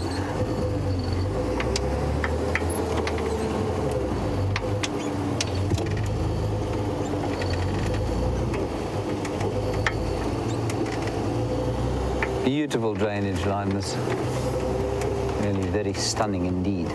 So we've gone end to end at Arathusa basically. There's a little bit more to the north that we could go to, but I want to head back towards Djuma now. And there hasn't been an update from another game drive either. So all is quiet. That's okay. Lots of potato bush. There's one there. None of them smelling, and all the way along this kind of drainage line there are potato bushes everywhere.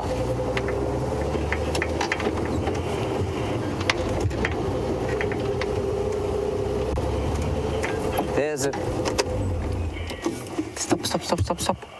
Beautiful Natal Franklin.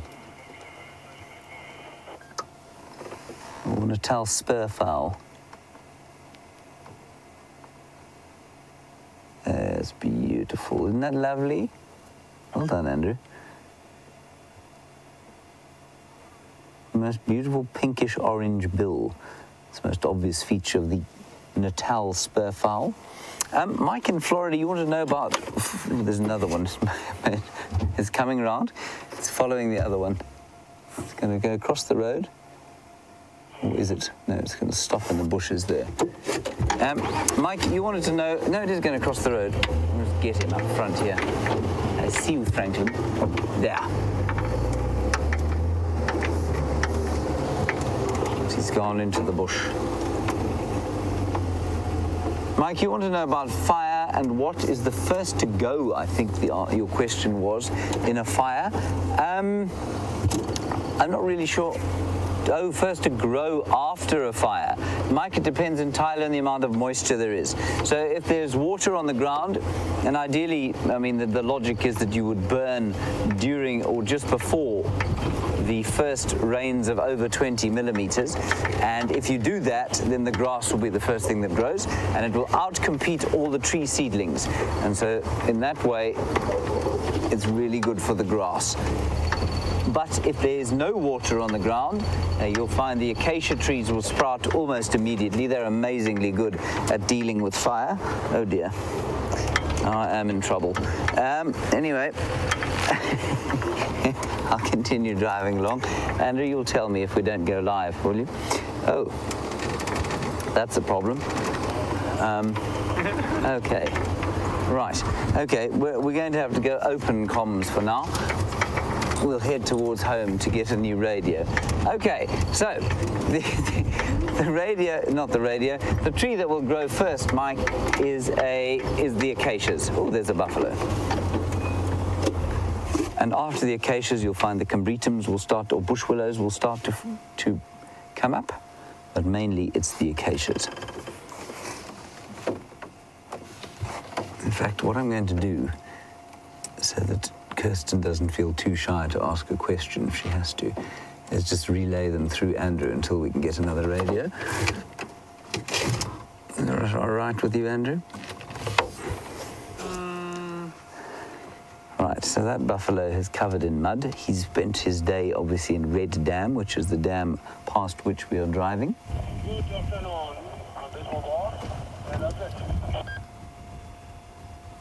There it is.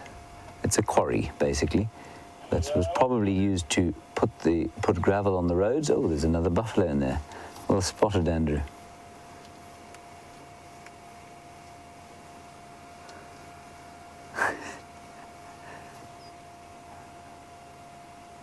Okay, there he goes, easing down towards the water. And as I was saying this morning, they are astonishingly agile for such enormous creatures, and seemingly sort of old and arthritic when you see them walking sort of deathly slowly down to the water. But when they want to move, my goodness. Right, on we go. So Kirsten, just to reiterate to you in final control, I cannot hear you. We are incommunicado.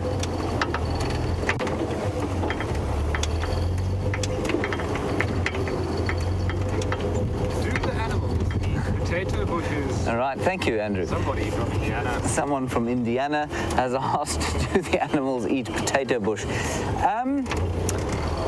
The flowers, I think, are pollinated by a nocturnal moth, because that's why they smell at night. So it'll be some kind of nocturnal insect, most likely a moth. And I've never actually seen animals eating them, but I think that you find that elephants will eat them. And maybe a few of the other browsers. I'll tell you why I think that. It's because when you find them in an enclosed space like a camp, they grow into quite big trees. But out here, they're normally very scrubby.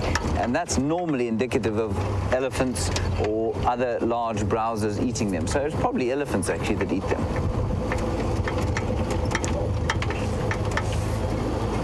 We're not too far from the boundary now of Juma. And this is prime shadow territory, of course. I haven't seen her for a while. You can link to Brent and his luscious locks. Right. Let's go across to Brent and his luscious locks.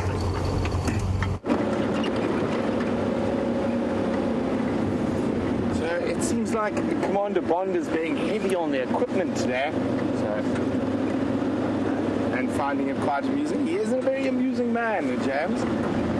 So Brian and I have unfortunately tracked those elephants to where they've moved out of our Travis area.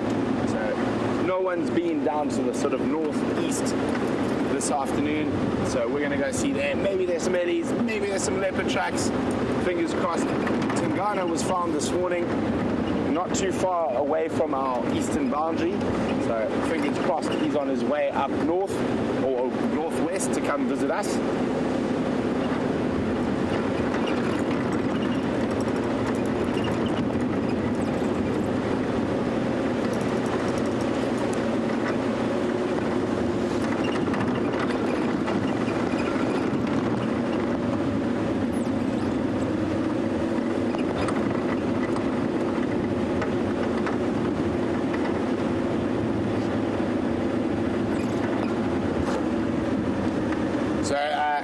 Thanks to Ellen Fowler, who wants me to know about my favourite young male leopard, who was found on Cheetah Plains yesterday afternoon at 3 in a row pan.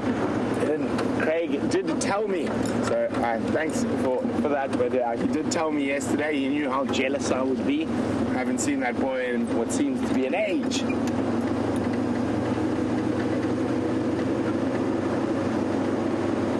My might have to go visit Craig just so I can see Kunyuma.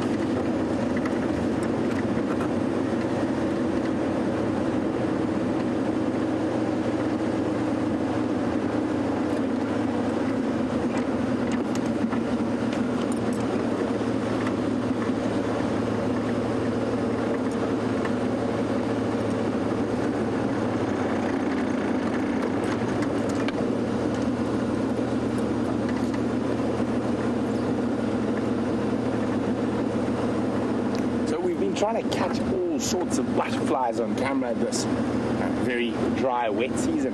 And Raisa is wondering if we have any answers yet from my friend who's a butterfly expert at the University of Witwatersrand. I haven't yet.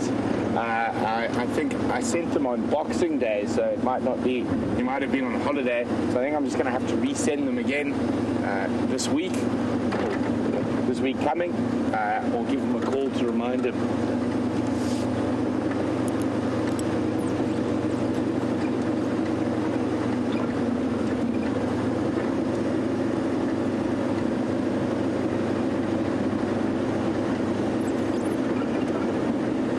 So this weather was looking quite promising for a bit of rain earlier, but it is dissipating a little bit to the west and seems to be heading south of us. So I don't think we're going to get, I hope we do, but I don't think we are going to get any rain overnight.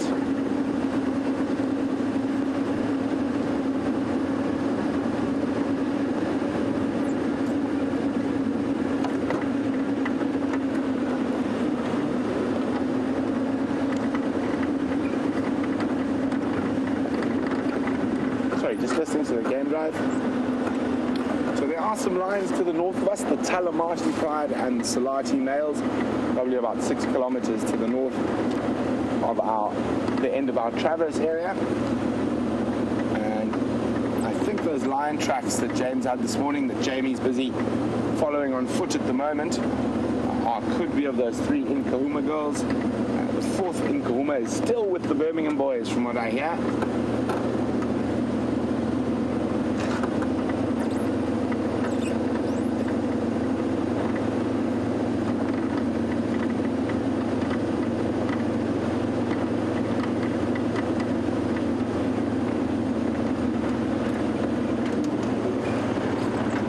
Obviously, we spend a lot of time looking for lions, and Dylan in Iowa is wondering what came before lions. What did they evolve from? Dylan, there were various different types of saber-toothed cats and large cats before our current day lions. And interesting enough, us and lions evolved at about the same time. But yes, and there were even still saber-toothed cats, large saber-toothed cats at that time. So they would have evolved from one of these larger predecessors. So you can imagine a lion, but on steroids.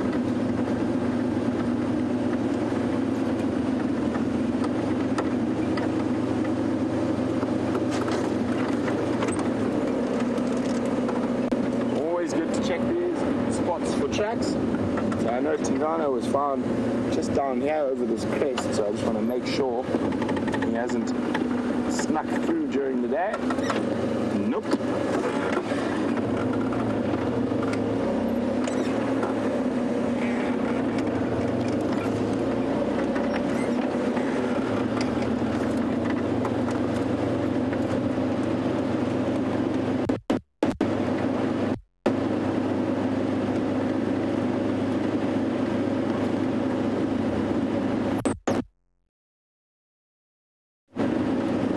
Sort of dark and ominous feeling at the moment.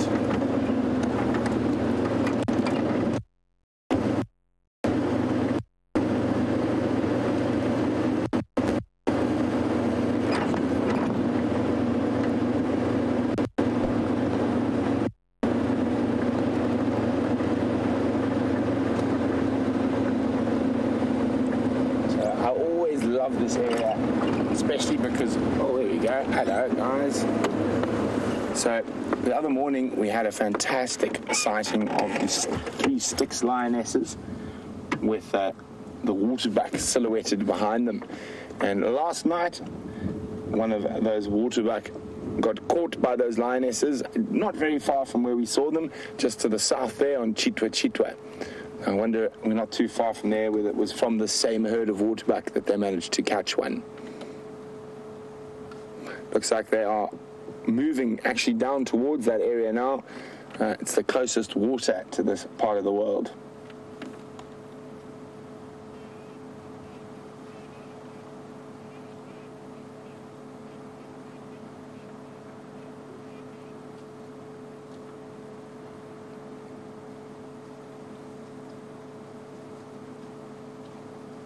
They do seem to be walking with quite some purpose. I do think they are heading down towards the water. And you guys were looking at them earlier with James, and a lot of viewers noticed for the first time that they've got a very distinct heart-shaped nose.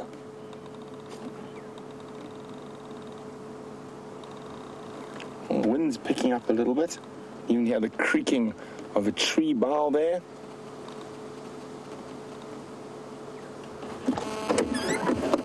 Well, windy, dark clouds building.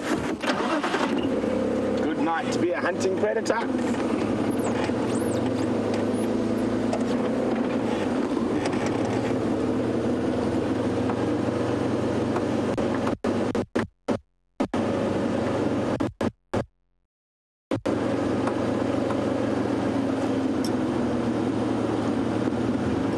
Cecilia says, please find me a cheetah, Brent. I'll let you wear my peanut hat. Well, I don't know whether I want to agree to wear the peanut hat just yet without knowing what the peanut hat is, Cecilia. But I will try my best to find a cheetah. There were 2 males also to the east of us yesterday. I'm not sure whether they were found this morning again, though. So we'll keep a lookout for tracks.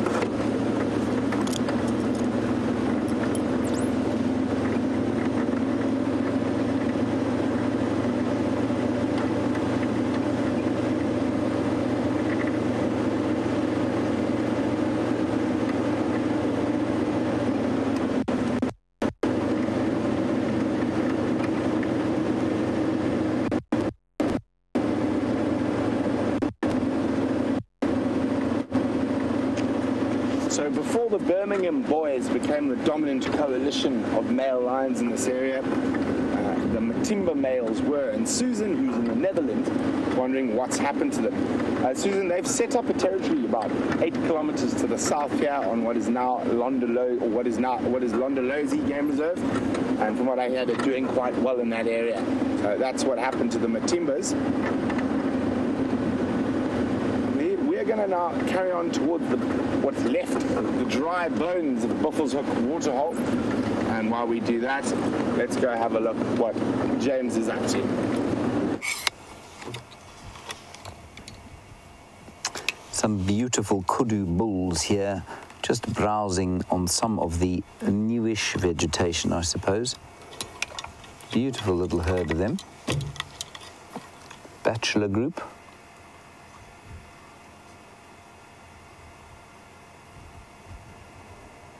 There they go.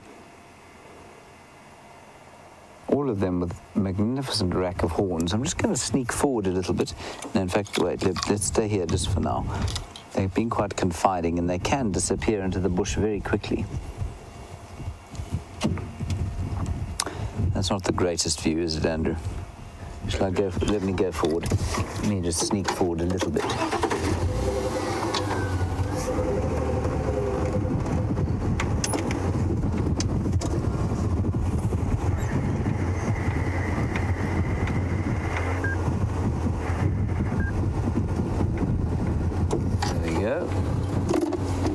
Just the 2 of them. I thought I saw more. Maybe it's just the 2.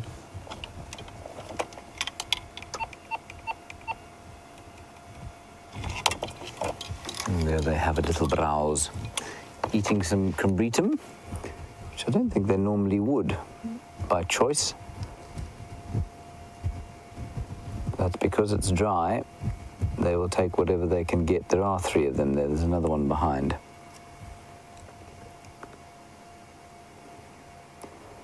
And you'll find them, just like giraffes, they'll move from tree to tree, dependent on the amount of tannin that the trees produce. having been attacked.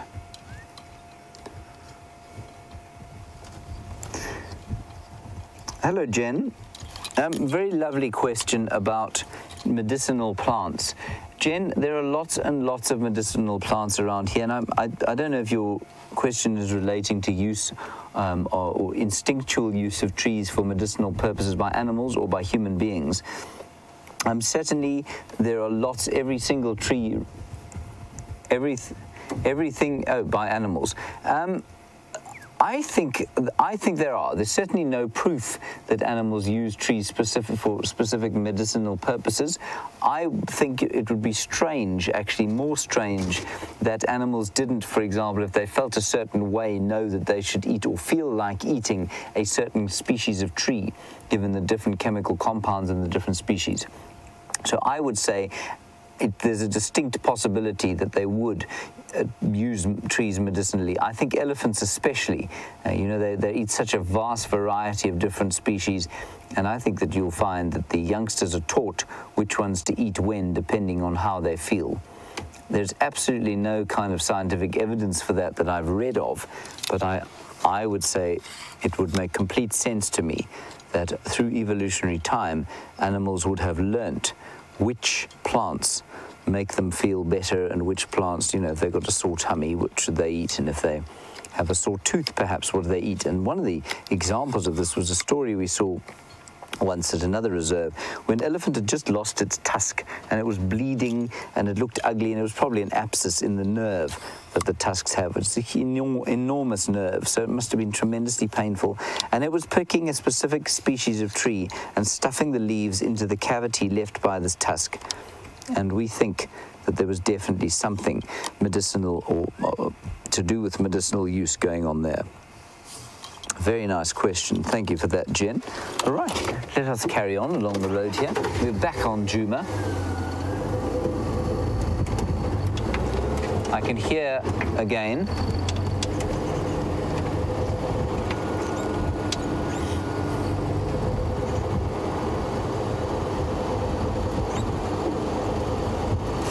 Right, an interesting question from Mr. Tuvox.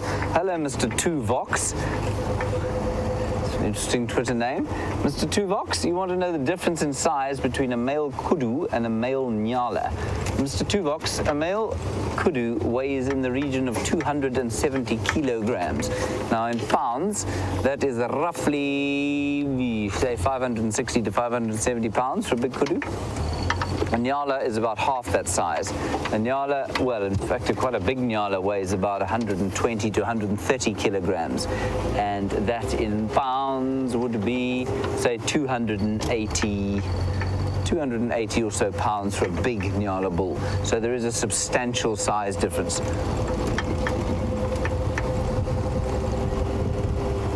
And then the bushbuck again is half the size again of the nyala. So those are the sort of three spiral-horned antelope that we get here.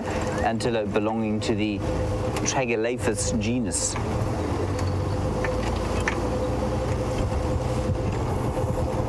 Very quiet on the mammal front, and I think it's got something to do with the weather.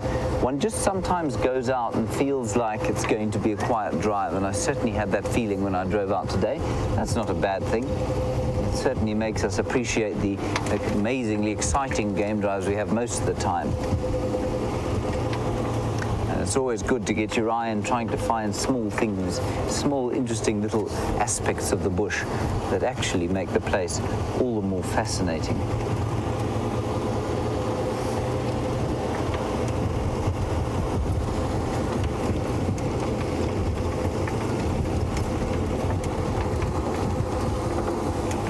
So we're driving down a road that we started off on today. It's called Zoe's Road, sorry. And we're heading down towards Philemon's Cutline. We're going to go and have a look at Treehouse Dam and see what's there. I haven't checked in that little hole if there's still some spring water there. The water flowing underneath the ground and the end in that little stream is in fact still flowing. So that will be interesting to see.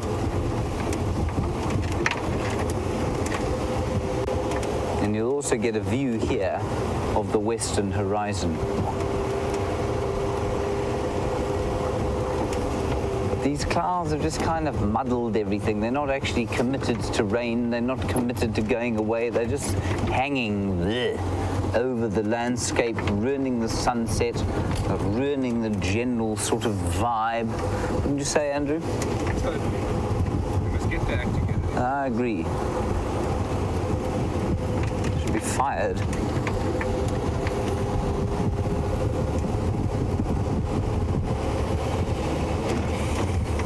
It doesn't even smell like rain. You can normally smell the rain before it arrives.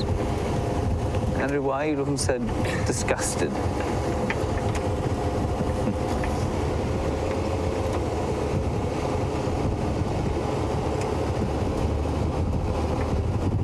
Right, to Treehouse Dam we go. Oh, I see that I'm unplugged.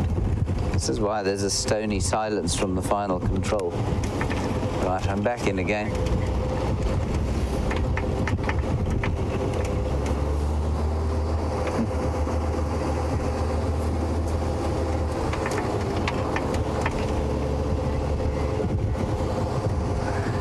Me too. Paul Rizzo, you very kindly wish or hope that we will see Mvula again. I hope so too. He's 11 or so at the moment and not looking his best. Last time I saw him, starting to lose muscle mass on his hips, and I think he's not too long for this world.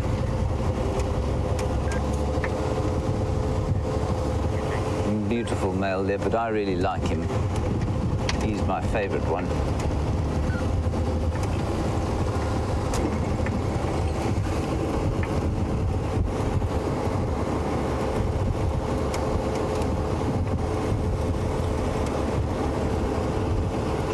Now, Kathy, you want to know, you say, is there a story about the elephant skull at Arathusa? Kathy, if there is an elephant skull at Arathusa, I don't know about it. Andrew, do you know about it? No. And I certainly don't know anything about the story. Sorry, Kathy, can you maybe give us a bit more context and I'll try and find out for you? More accurately, I'll ask Jerry to try and find out for you.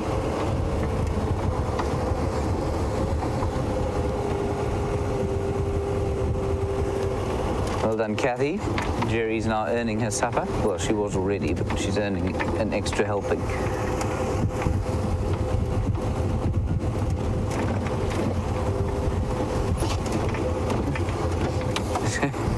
It is very quiet out here.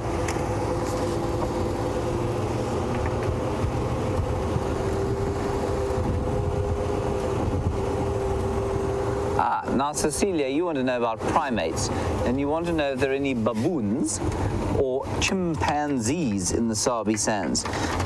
Cecilia, there are unquestionably no chimpanzees here. Chimpanzees only occur in West and Central Africa.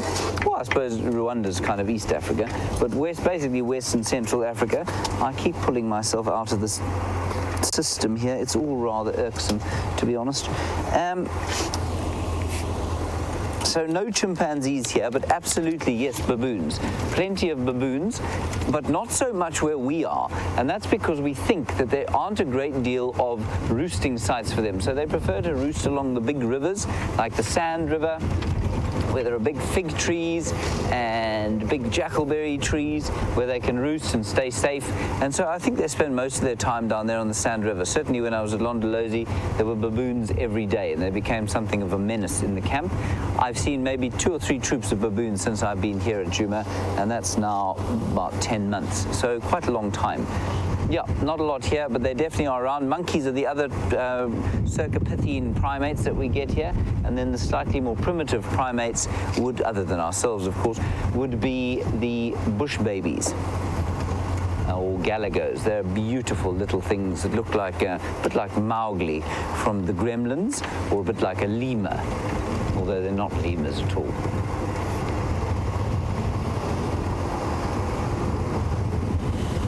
Yes, just searching into the bland light of this afternoon. The light is very bland suddenly.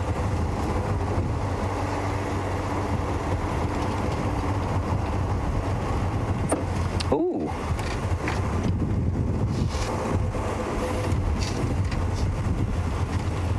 Now, KP Potter is a zoomie, And KP, you say that you were operating the Arethusa Dam cam earlier today, and you found a spotted water dickop's nest under the deck, and you'd like to see it during the day. Well, I think that's a brilliant idea. I will definitely put that on our little group to the Arethusa guys and see if they can't find it. Unfortunately, we can't, of course, drive our vehicles under the deck there, but yes, we will have a look there. Can you maybe be a little bit more specific as to which deck it was? Because I would love to see those little dickops. Or thick knees, as they are now called. I know I might have to turn the lights on. It's all of a sudden got quite dark.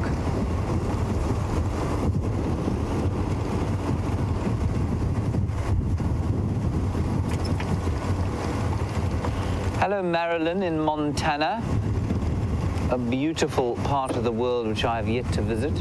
Marilyn, you want to know which spur fowl that was that we saw. We saw the Natal spur fowl. It's got a very orange and pink beak with a little sort of bit of yellow at the back and then pink legs, and that's how you would identify the orange, at least the Natal spur fowl. It used to be called the Natal Franklin. Natal is one half of a province in South Africa, down to the east coast.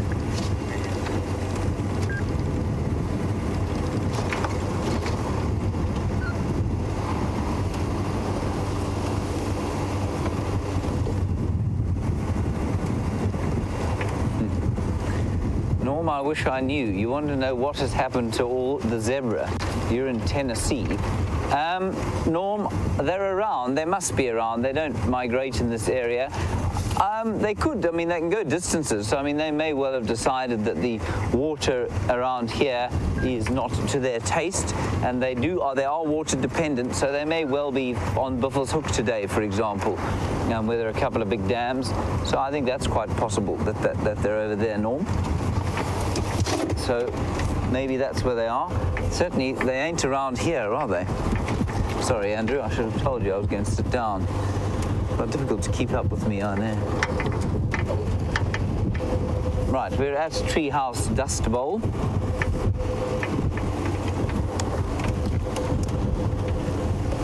Brent is on foot, with any luck going to find the lions that I failed dismally to find earlier this morning. Then what we'll do here is just have a quick look in that hole and see if there's some water.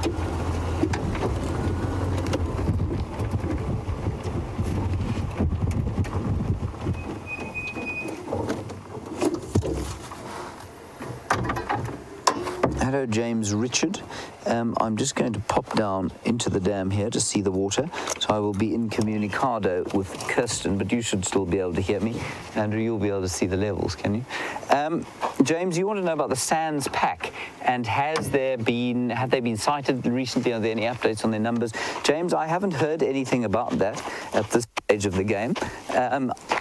Yeah, I actually don't know what's going on with the pack at the moment. Right. Well, hardened clay, but from the Buffels Hook, in that it's obviously got less clay in it, and that's why it hasn't stuck together and created those sort of hexagonal towers of razor-sharp edges that Andrew and I found.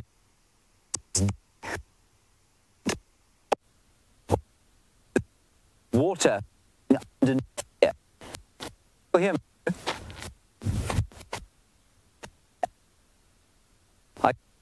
Little water, and this hole was dug by elephants. No? Can't hear me.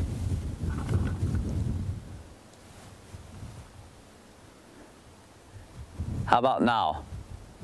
Is that all right? Sorry about that, everyone. So this hole was dug by elephants a little while back, and it means that there's water flowing underneath here, and I think that's why there's less clay here. There's obviously quite a strong flow of water underneath, and this will be providing an astonishing number of birds, probably warthogs and even buffalo, with a little bit of water to drink during these rather tough times. And I think the reason that there's no greenery in here is because it's much easier to access, for example, than the Buffels Hook. greenery, which is surrounded by those razor-sharp towers of ionic clay.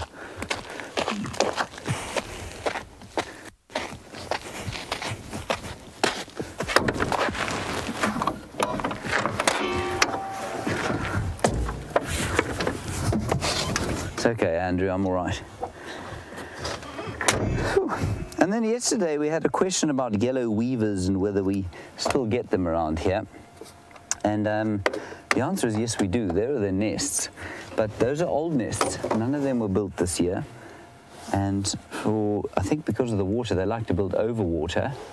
Because of those nests, or because of the lack of water, we've had absolutely no new weavers' nests, which I just think is very sad, because I love the weavers. I love their swizzling noises and the activity around their nests. All right, on we go.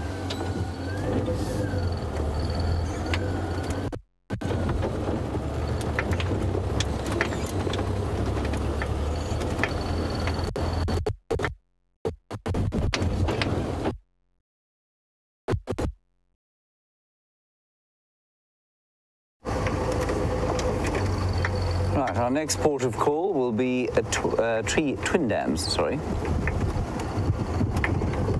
There's definitely no water there, but maybe we'll be lucky with a leopard track or two on the edge of the drainage line there. Plenty of hyena activity, of course. Maybe we should pop to the hyena den. Maybe they will not disappoint us.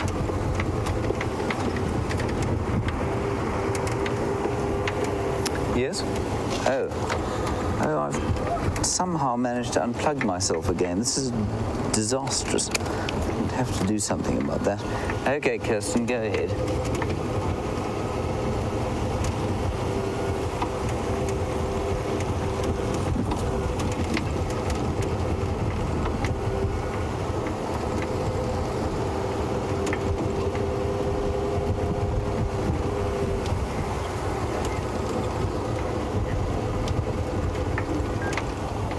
Hello, Kathy. You've come back to us with some information on the elephant skull that you were talking about at Arathusa, and you say that you thought you read about it somewhere on Twitter, that there wasn't an elephant skull there that was either from an old and honoured elephant bull that died, or perhaps from some sort of folklore. I'm afraid I can't help you at this stage. We'll try and do a bit of research and find out what that's about. Sorry about that, Kathy. I need to sort out my plugs here.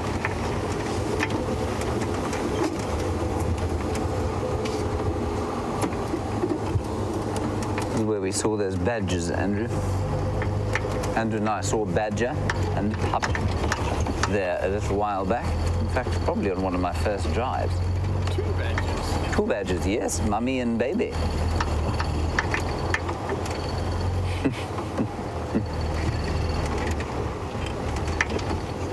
All right, let's go across to Brent. He's back on the car. Let's see if he's got a nice update. See you just now. So unfortunately, it seems really quiet, this sunset safari, but that is how it goes in the bush. Sometimes there's an animal around every corner. Sometimes they are being a little bit scarce. But there are still a huge amount of amazing things out here, even when you're not beset with the big hairies and scaries.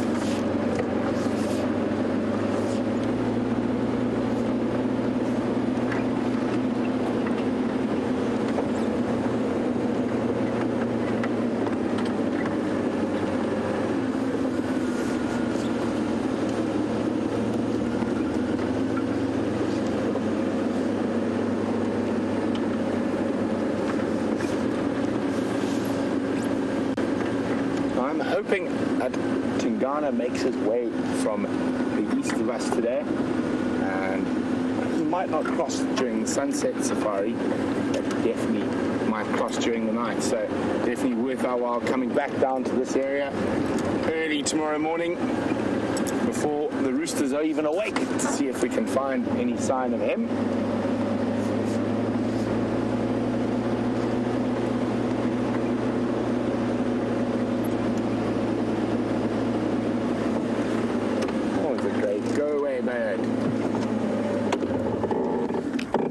Jamie in British Columbia is wondering about some local stories during the quieter drives and spotting that go-away bird. Now, a go-away bird is considered to be a real pest by traditional hunters, because they are alarmed to your presence when you're walking on foot, chasing all the possible game away, like the spy of the bush. And that very loud nasal call that they have.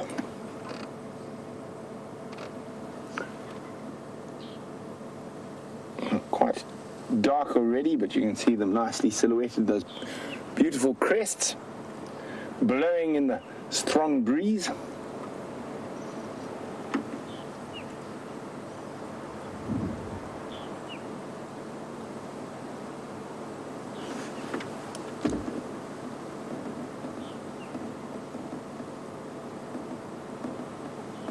There's one folklore story about go-away birds. Unfortunately, I'm a bit rusty. I'm going to have to reread a lot of those old folklore stories.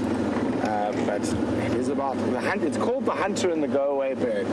And I've just been sitting there while we were looking at it, trying to remember the intricacies and the facts and the details, and they're just escaping me. Sorry, Annie.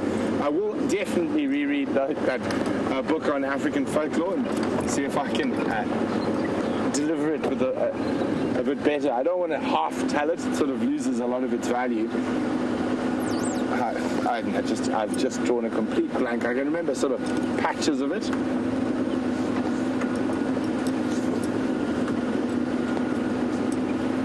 I'll think if I can remember another one for you, Annie, while we're moving around on this quiet afternoon.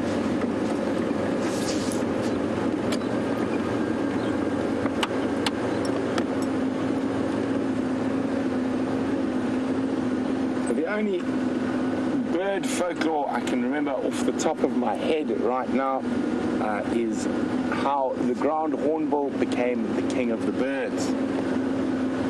Ground hornbill is obviously one of the largest birds we get here, and they are expert hunters of lots of little things, and in particular snakes.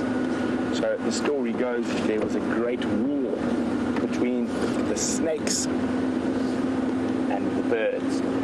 And the king of the snakes, the black mamba, was inflicting massive damage on the birds' numbers of their troops. And at this stage, the ground hornbill said he doesn't want to have anything to do with politics. So he was staying out of it, and the birds eventually begged and begged for the ground hornbill to get involved. And on the battlefield, eventually, after much begging, the ground hornbill became involved in the battle, and the black mamba, king of the snakes, moved out to the front. Said, "Is this the best you birds can do?" And two quick, deft swipes with that big, powerful beak, that ground hornbill had cut the king of the snakes in two. Therefore, not even wanting to be part of the politics or even royalty, the ground hornbills begrudgingly became the king and queen of the birds.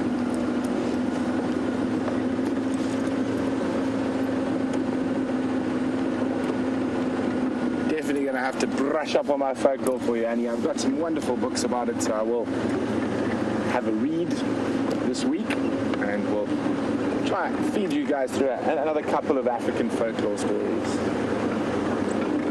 Ones that you haven't heard before.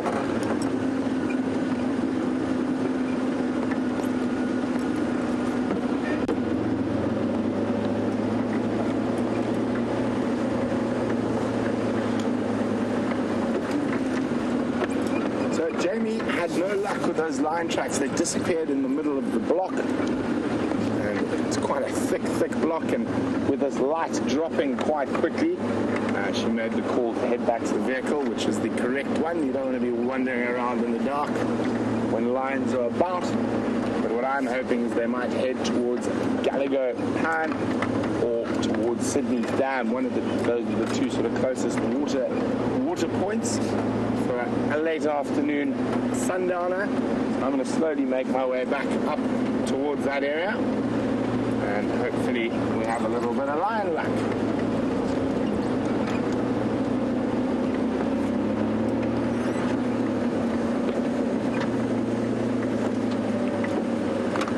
I just spotted some nyala, and they've got a lovely little baby with them, moving along the edge of the river system here called the Mulwati. There we go, there's the little fella. Still too small to see whether it's going to be a girl or a boy, but the one at the back is a little boy. Oh, they do really love this riverine vegetation. See how that little guy at the back starting to get his dark coating, and when he's a big boy he'll be dark chocolate brown. And they go into the riverine thickets where they're probably going to rest up for the evening and chew the cud.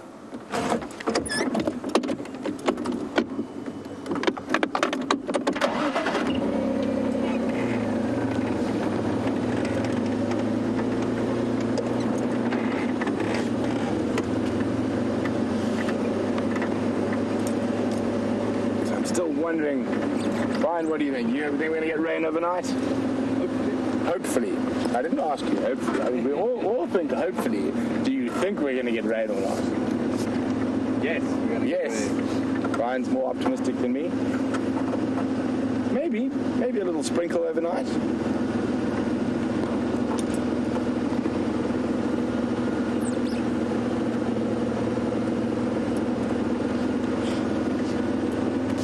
There's a little bit of rain filled up quite a few of the little pans, and it was literally bone dry again in 2 days. So I'm sure the animals would love a little bit of rain. And you can see this grass around here is very little greenery left in it, and at this time of the year it should be sort of this high and lush, bright green.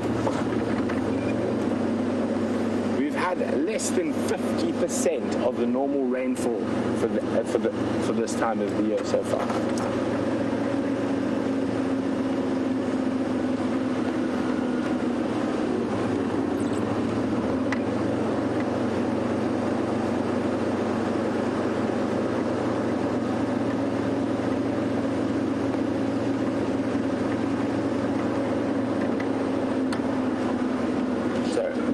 Mandinga from Centurion in South Africa is wondering this prolonged absence of the Birmingham boys on Djuma. Could this lead to another coalition of males sneaking in? Very unlikely. So the reason we don't see them too often on Djuma is they probably feel like they've got this really covered. The northwestern fence line is over there.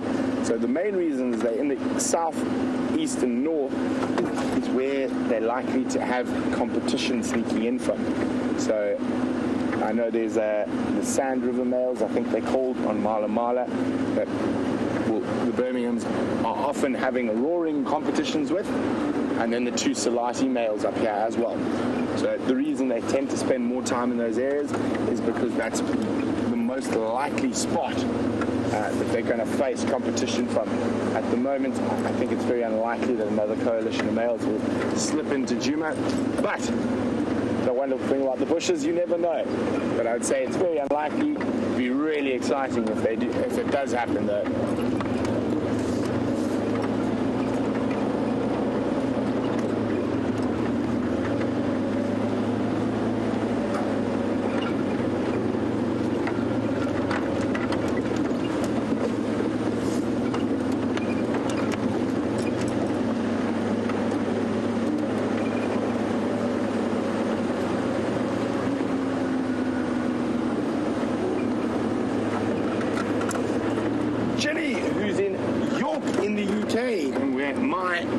Some of my ancestors actually departed from in about 1818 to move to Africa. Jilly said she heard that some of the South African birds, in the bird books, the names were changed of the birds, and she wanted to know if it's just the common names or also the scientific names, or was it due to the Afrikaans birding fraternity wanting them changed? It was actually not to do anything with Afrikaans. The scientific names stayed the same. So it was mostly to do with East Africa and Southern Africa, which are the two really big birding communities in Africa. And what happened is birders were getting very confused because they would come on a safari in South Africa and I would go as their guide, look at that beautiful bateleur. They would then the next year go on a safari to East Africa and buy a Kenyan bird book or East African bird book. And they would say, and then their guide would go, have a look at that. Isn't that a beautiful short-tailed eagle? So it was one and the same bird. So there was quite a lot of confusion there. So what was decided is that the first name, common name that the bird was ever described as was the name to be used.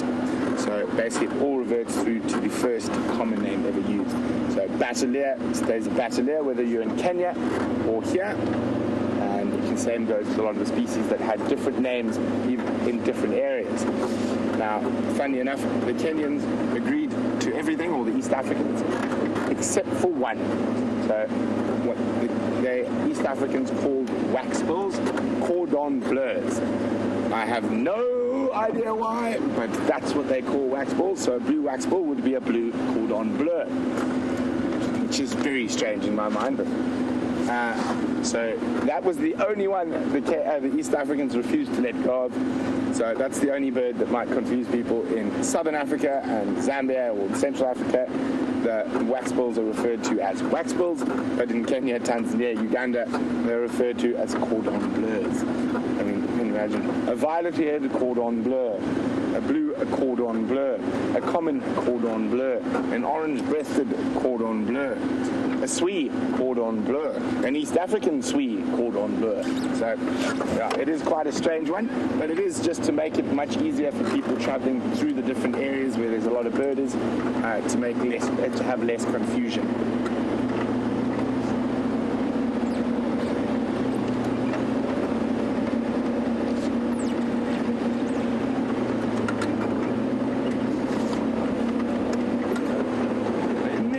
Coming upon the Juma waterhole. Last little gamble at elephants for the evening before heading up a little bit further to the west to see if those lions have maybe started heading towards Sydney's waterhole.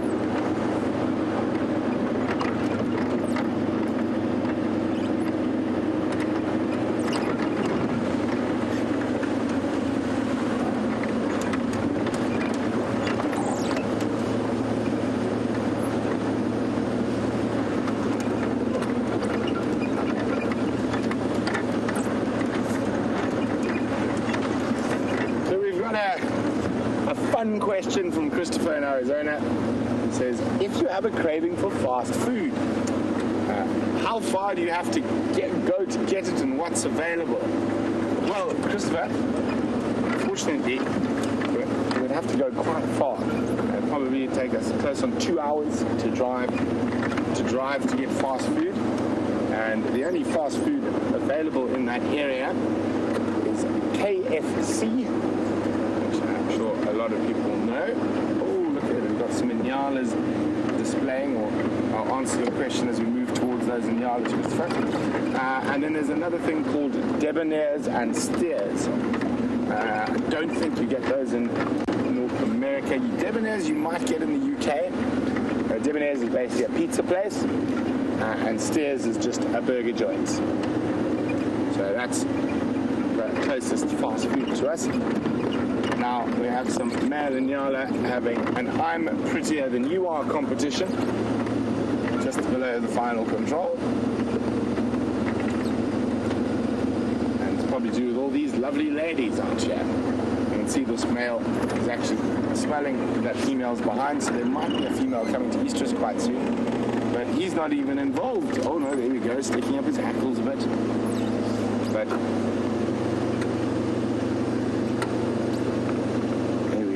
one on the right is showing, beating up a little bush to show how impressive he is. There we go. Beautiful Inyala. Now, we saw the females a little bit earlier, heading off into the bush. And that young male will look like this one day if he survives.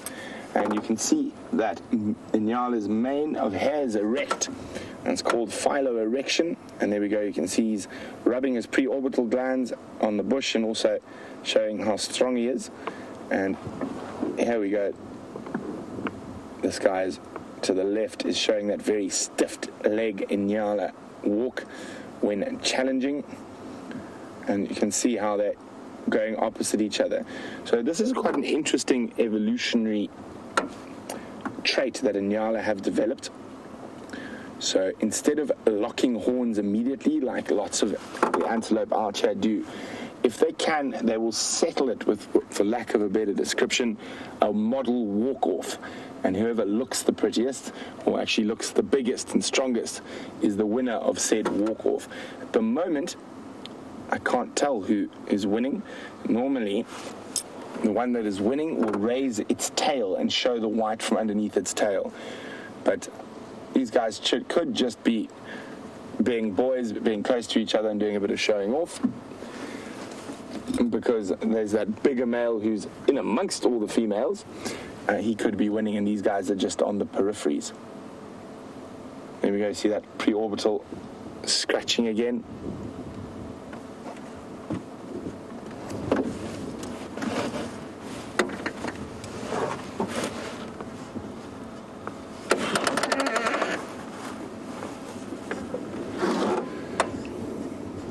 We're just going to have a look what they do for a little bit. Actually, Brian, I'm going to just roll back so you can see these guys, I think, are unlucky in love. And I think that's the guy who's won, and they're just staying away from him. You can see how he's really getting, he's smelling the female's nether regions and following her on quite closely. So she might be coming into estrus quite shortly. So these guys might just be posturing on the edge when this big guy has already won the competition for the ladies.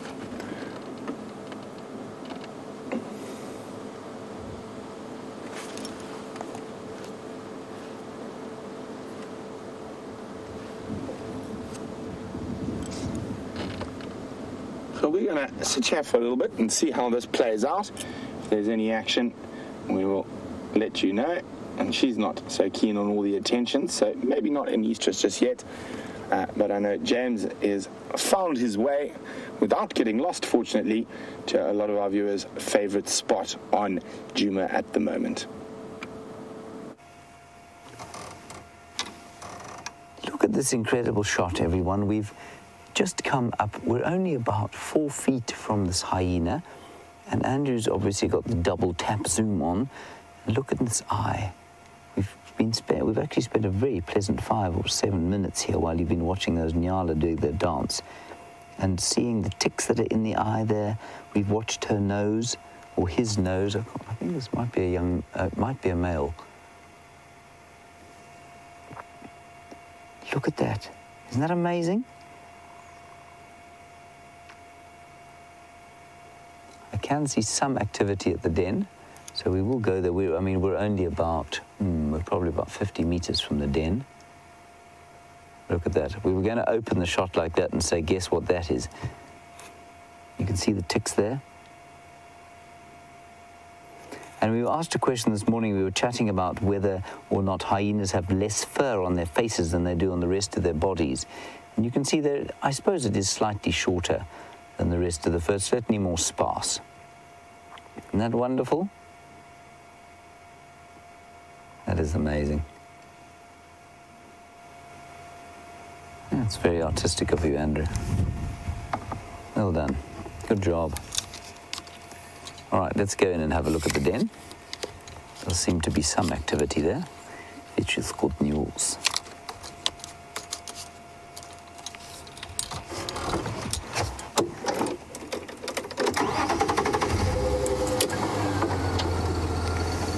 This guy is very relaxed.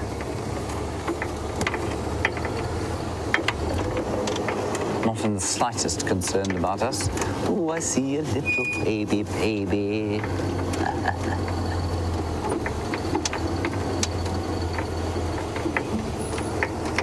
And the waterbuck. Two waterbuck.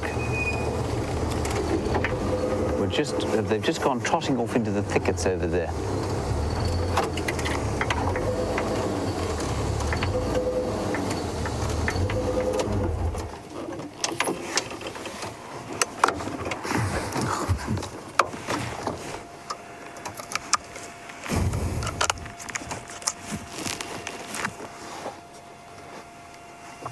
So there are the two youngsters. I think those are the two Ds. Having a little snooze. I did see one of the Januaries with her head out over the top of the adult there, but she seems to have disappeared. Smelling quite ripe here, hey, Andrew? Yeah. And that is Madam, that is the matriarch, with her scaffy ears and missing bottom left canine. And the canine that you can see on the right there, on her right-hand side, is quite blunt, which is indicative of the fact that she's obviously used it a huge amount, and so she's not a young hyena anymore. But it is fairly smelly around here. I suspect the large meal they had last night has been processed through the gut and deposited in various spots around the den here.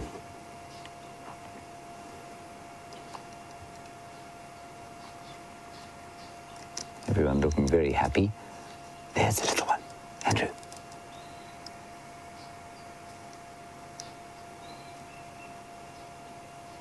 So sweet. Probably about 5 weeks old now. No, less. Yeah, maybe 5 weeks. I left on the 12th of January, and we were pretty sure they were here for about a week before I left. So let's put them born somewhere on the 5th of January. That puts them at about, well, just on 4 weeks. Hello. So sweet. And that's their mother, of course. There are two of them. We did see two yesterday. And very interesting to me how when we were at the other den and Corky and Pretty were there with their two youngsters, there was always a kind of antagonistic relationship between Pretty's youngster, November, and the two others, and with Corky. And now with the matriarch here, or who we think is the matriarch, there seems to be a kind of peace. She puts up with all of them around her, which is very interesting. And as one of our viewers pointed out, she said, is this not perhaps, you know, one of the reasons that she's the matriarch? Because she's got this kind of social astuteness. She's obviously very tolerant of the others, and maybe it's not just purely about dominance. And I think there might be something to that. I especially think that it's, I mean, they tend to inherit their status, a bit like a royal family, rather than to kind of, excuse me, rather than kind of gain it through social wiles. But they do say that the hyenas have a social structure as complicated as some of the Cercopithecine primates. So those would be monkeys and baboons around here. And certainly, with the monkeys and baboons, and the closer you get to human beings, the more social guile you have to have in order to get to a leadership position. So it may well be that this hyena is just more socially astute, has higher EQ than the others. It would be interesting to study. Not sure how you'd study it, but it would be interesting.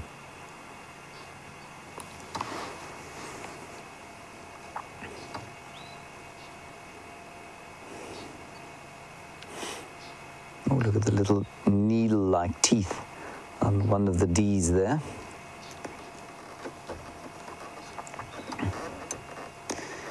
Very glad to hear that you're all enjoying the super zoom that this camera has, and the close-ups that we can get. It is just wonderful.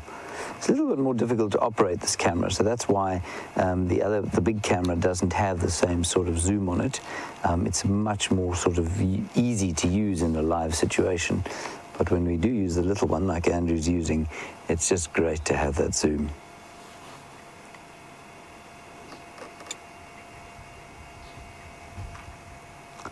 I mean, she's missing lots of teeth, that hyena. Hello, Donna Hall, and you say that hyenas have become your second favourite animal since watching Safari.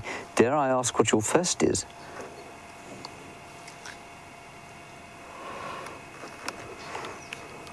Is that mud, Andrew? Or was it a scar?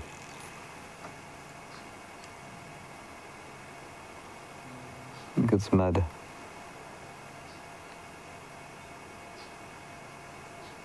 Yeah, I think it's mud and spittle. Delightful combination.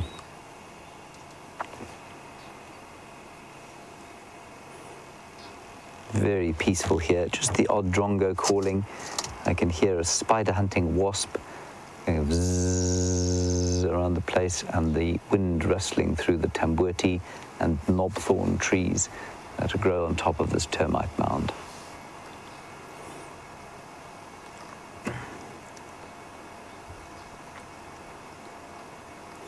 Now, Miss Jin, Texas, you ask an interesting question about hyena diet and the fact that they eat so many bones. Would that help keep their teeth sharp and their teeth clean? It will absolutely have the opposite effect. It will not keep their teeth sharp at all. It will blunt their teeth. That's why that hyena has got a blunt canine in front there. It's from the chewing of bones. It's why she's missing her left front canine. And you can even see the carnassial teeth there that would normally have a sharp point on them are pretty blunt at the moment. As in terms of keeping them clean, I suppose they might keep the teeth cleanish. I certainly wouldn't like to take the full force of a hyena's breath on my face. I feel it might singe my eyebrows off, but it probably does keep them clean to a certain extent. I think their saliva plays the major role in keeping their teeth clean, though.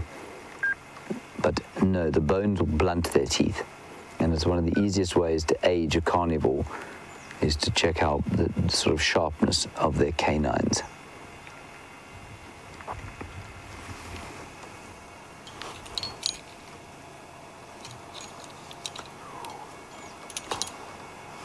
Hello, Jen. An interesting one, and one that I didn't know until we had a little puppy once that started to lose his teeth. Jen, you want to know if these carnivores lose their teeth. They do. I think, if I'm not mistaken, just about all mammals lose their milk teeth and get big adult teeth, I think. And certainly I don't think hyenas are any exception. And they're born with teeth, you know, hyenas, a bit like Richard III. Well, as Shakespeare would have portrayed him. They're born with teeth, and that's very unusual. And it's certainly, I think they lose them. I've certainly seen little hyenas with missing teeth, and they seem to grow back, so I'm assuming that they lose them. I couldn't tell you when it happened, though. I would guess somewhere around weaning, or just after weaning, which is 6 months for a hyena. Up to a year. So let's say somewhere around 6 months in a year.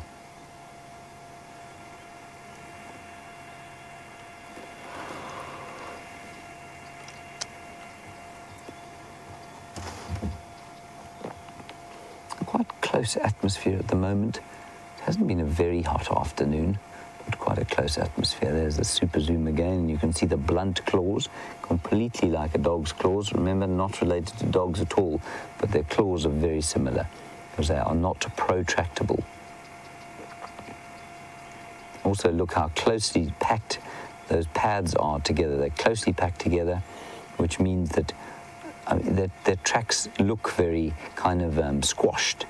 They don't look exploded. They don't look perfectly neat and spaced like a cat's do. And then also look on the sort of right-hand side foot that you can see there. The top pad is very obviously kidney-shaped. Now that shape you can recognize from the merest smudge. It's quite one of the easiest tracks to identify is a hyena's tracks, even if you can just get a smudge of that kidney-shaped side toe.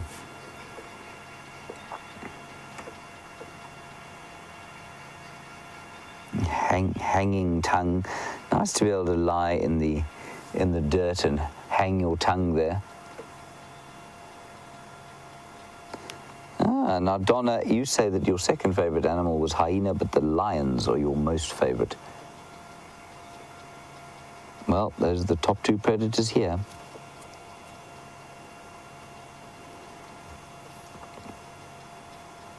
These hyenas, the adults normally go foraging around about now. I suspect maybe that adults will hang around here because it looked like they had a huge meal last night.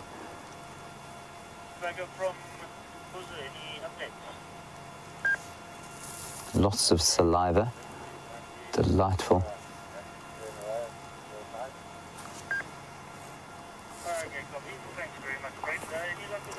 And Julie, you're in Washington and you want to know how many sets of teeth hyena have. Well, just the two, just the milk teeth and the adult teeth as far as I understand it. If they lose like that canine that's missing there, it won't grow back. And I think that is the same for just about all mammals.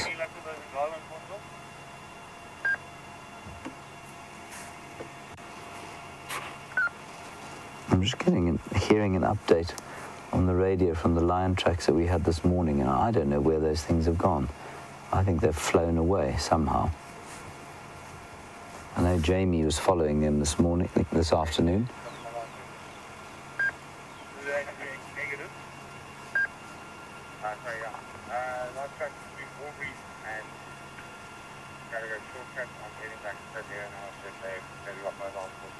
And Brenty's just going to go into that area now and check whether there is any kind of movement, because they will start to get moving now. The little ones starting to roam. They're very confident around the matriarch here. They don't seem to need to have their own mothers here, but of course she won't suckle the youngsters. She will look after them. That's D1. Look at the pink. See the little pink pads on her back feet? Oh, thank you. For that, there we go. And that's the same one with the white on the front. So they're pink underneath and white on the front. Some strange anomaly. There's just no melanin in that part of her body. And I think that's the little female, and the male has got two normal black feet.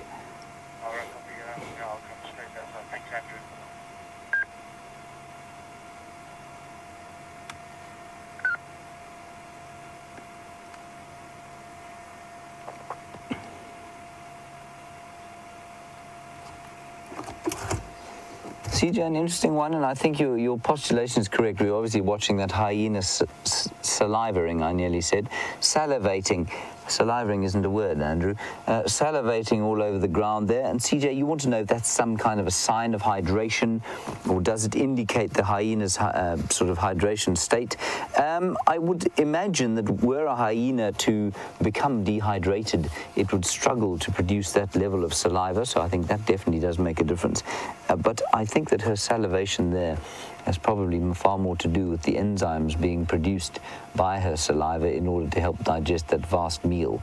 I don't think it's got to do with the fact that she's drunk a huge amount of water and therefore is sort of getting rid of it that way. But I would definitely say she's perfectly well hydrated if she is able to salivate like that. Very, very astute, nice question. Thank you for that.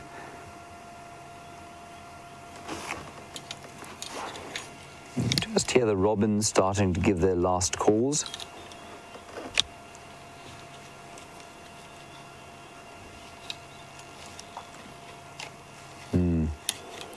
Now, Teresa, you've watched a video with 60-plus individual hyenas in it, two clans meeting. It must have been quite a noise, and I suspect quite a battle as well. You want to know if I've ever seen two clans meeting? I have, Teresa. It was a very noisy, vicious affair.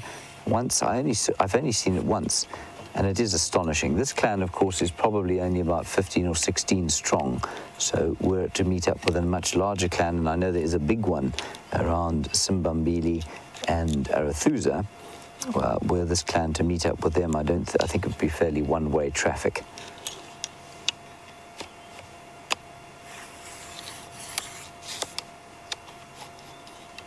Very lovely little clan that we have here. We won't be here for too much longer. As soon as it starts to get dark, we'll leave.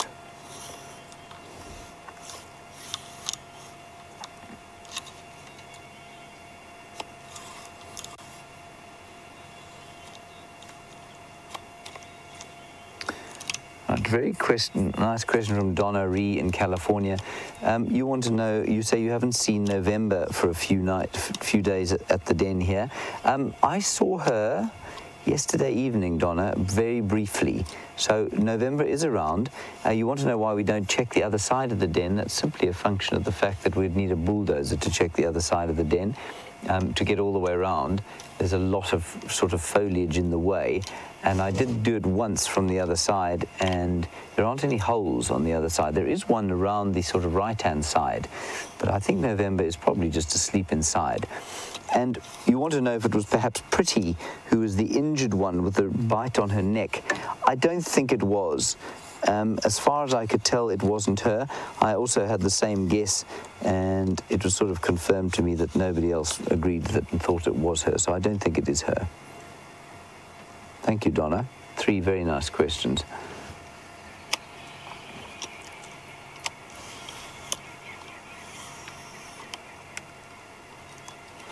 I did stay here another few minutes, maybe 2 or 3 minutes. I mean, if there wasn't any cloud, I think it would be fine to stay here till 7, but I don't want to be here after dark because the camera is now going to start to struggle. So we'll sit here for a few more minutes, and we'll go across to Brent and see what he's managing to find. And we'll do a sort of loop around the area where we hope the lions might be.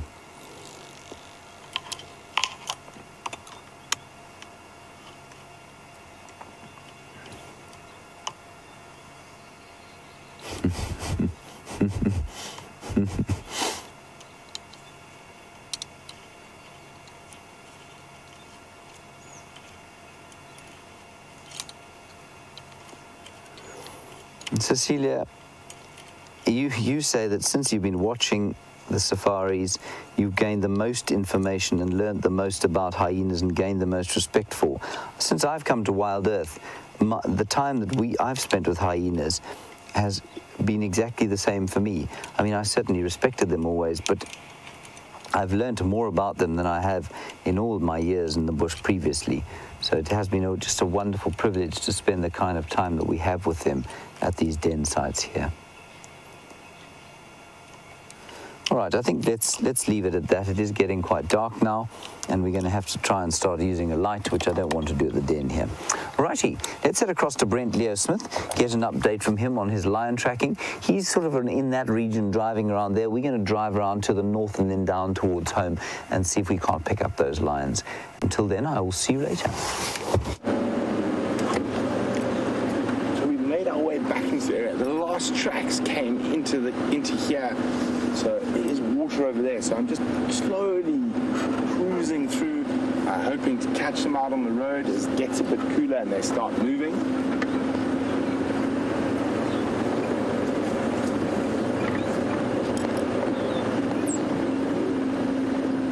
But as we have seen, they're generally, at this time of the year, while it's quite hot, only getting moving sort of after 7 o'clock at night. But there's always that chance.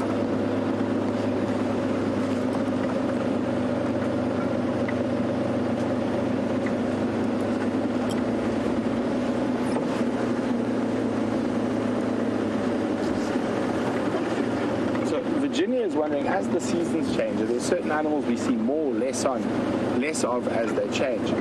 Most definitely, although this year is a bit of an exception to all those rules because we are in a drought. Normally we see a lot more zebra in the summer months than we do in the winter months opposite way. We see more zebra in the winter months than we do in the summer months. But because there's so little water around, we're seeing a lot of zebra now. Also, a lot of your small creatures, genets, mongoose, bush babies, things like that, you generally see much better civets in the dry season or the winter months when there's less ground cover for them to hide in. Birds, definitely. We have migrant bird species that will be heading back as soon as it starts getting chilly here. So if it's cold here, they head for warmer climes. The European rollers will even be seen in the south of France during the summer. But during the northern hemisphere winter, we do have a lot of bird species that come down for our summer.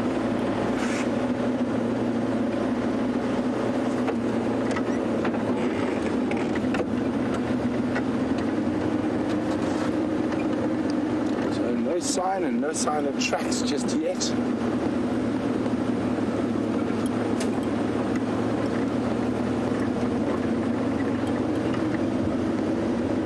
So, warm welcome Carol's wondering, do we have any bat-eared foxes in this area? Unfortunately not, Carol. They occur in far more drier climates to the north of us. Probably the closest bat-eared fox to us is maybe just over 100 to 200 kilometers from here, as the crow flies.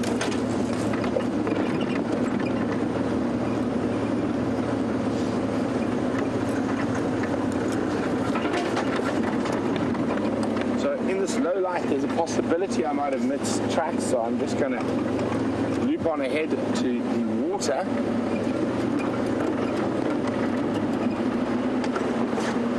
While we do that, so I'm just going to turn off the car's engine and slowly freewheel down the hill. It gives me a chance to possibly hear any alarm calls, or if we're lucky to hear those lions roaring.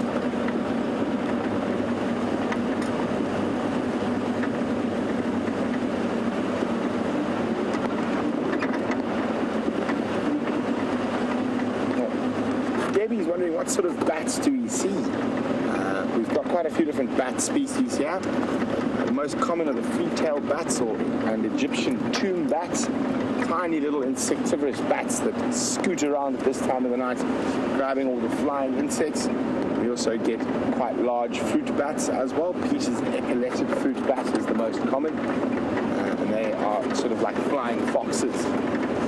Very difficult to get on camera, unfortunately, unless we find them in a resting position during the day. They're just that little bit too quick, and the light's just a little bit too dark to catch them properly. But probably the most common bat, wherever you have any type of human habitation, is an Egyptian tomb bat.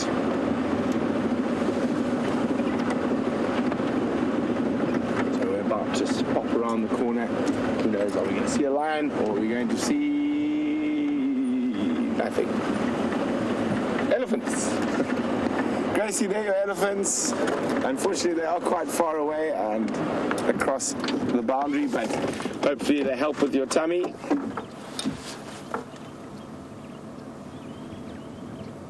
Oh, little boys, and a wildebeest.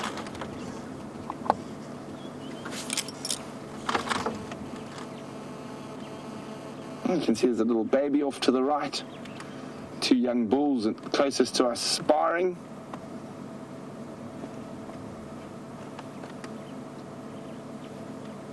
And there's a good chance those lions are going to head this way, but maybe a bit later. We've been searching for elephants. We've almost covered the whole of Djuma.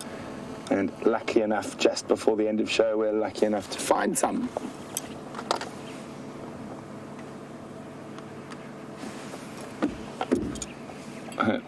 Lovely little boys having a bit of a game, a little bit of a tussle.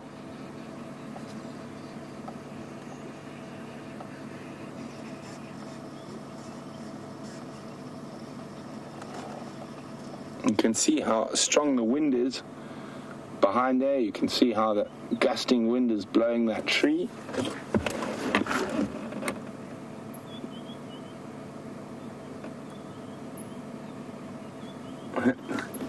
Phildy's not taking too much notice of the eddies behind him.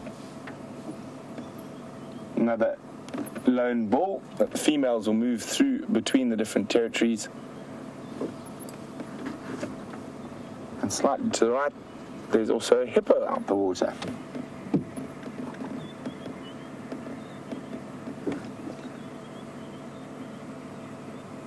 And some impala.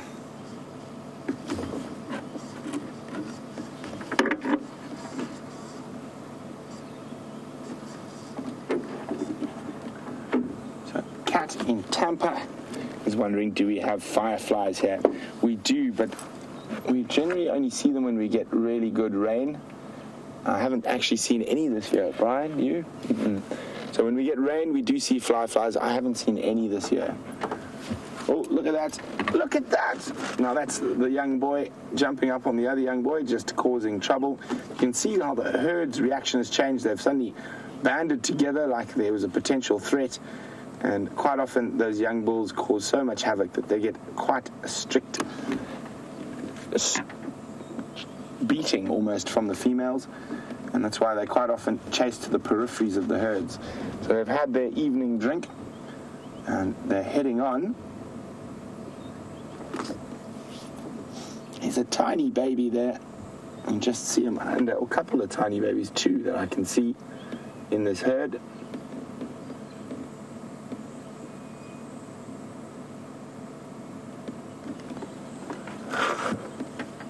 In total, with the two young boys who are staying behind to play in the water.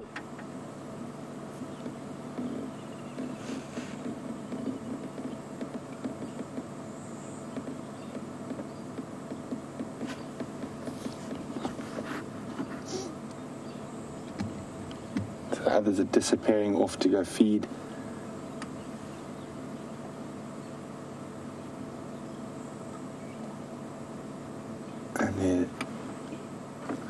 They're probably going to spread out now, feed for a little bit. They probably will rest at some point tonight. But being these massive animals, they do need to eat quite a lot.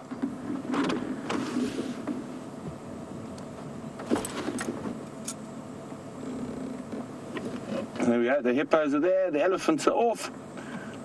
And it's been quite quiet, but nevertheless beautiful sunset safari. It's been great having you on the back with Brian and myself. Don't forget, we're going to be out before even the roosters are up tomorrow morning to try find you some animals. So join us for the sunrise safari. So from Brian the Thumb and myself, have a wonderful rest of your day or evening, and let's jump on with James.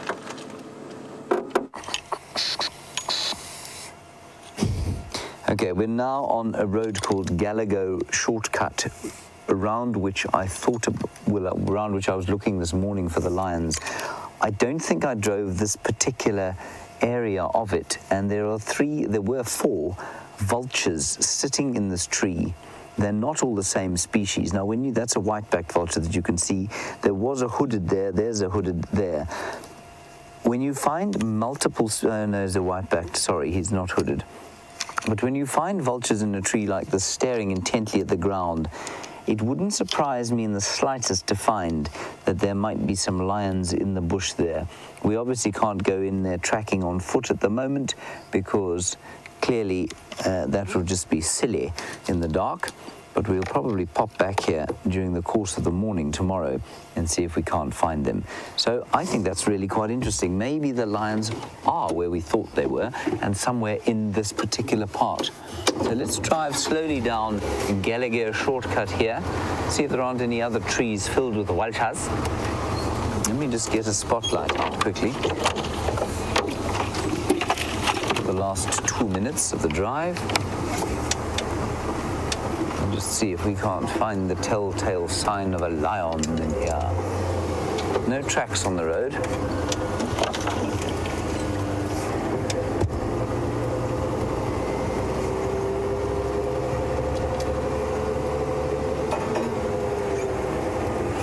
Maybe they're in there somewhere. It's very thick in there.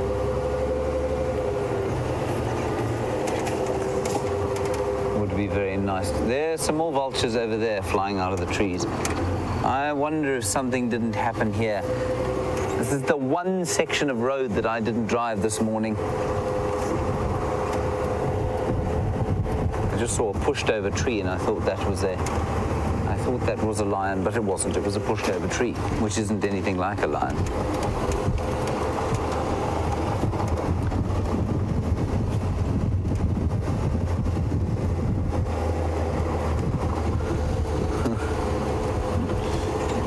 everybody, that's going to be it from us for the afternoon. This is the road that I took this morning instead of this one. Big thank you to Andrew. Thank you, Andrew, for your efforts today. Thank you to Kirsten, of course, in the final control with Jerry. Thank you for Jamie for her tracking expedition. And thank you to all of you for your questions and comments. Thoroughly enjoyed, as always. And thank you for your time. Big thanks to Brent and Brian. And we will see you tomorrow morning at 05:30 during the glory of the African dawn. Until then, stay safe and happy wherever you are. Bye-bye.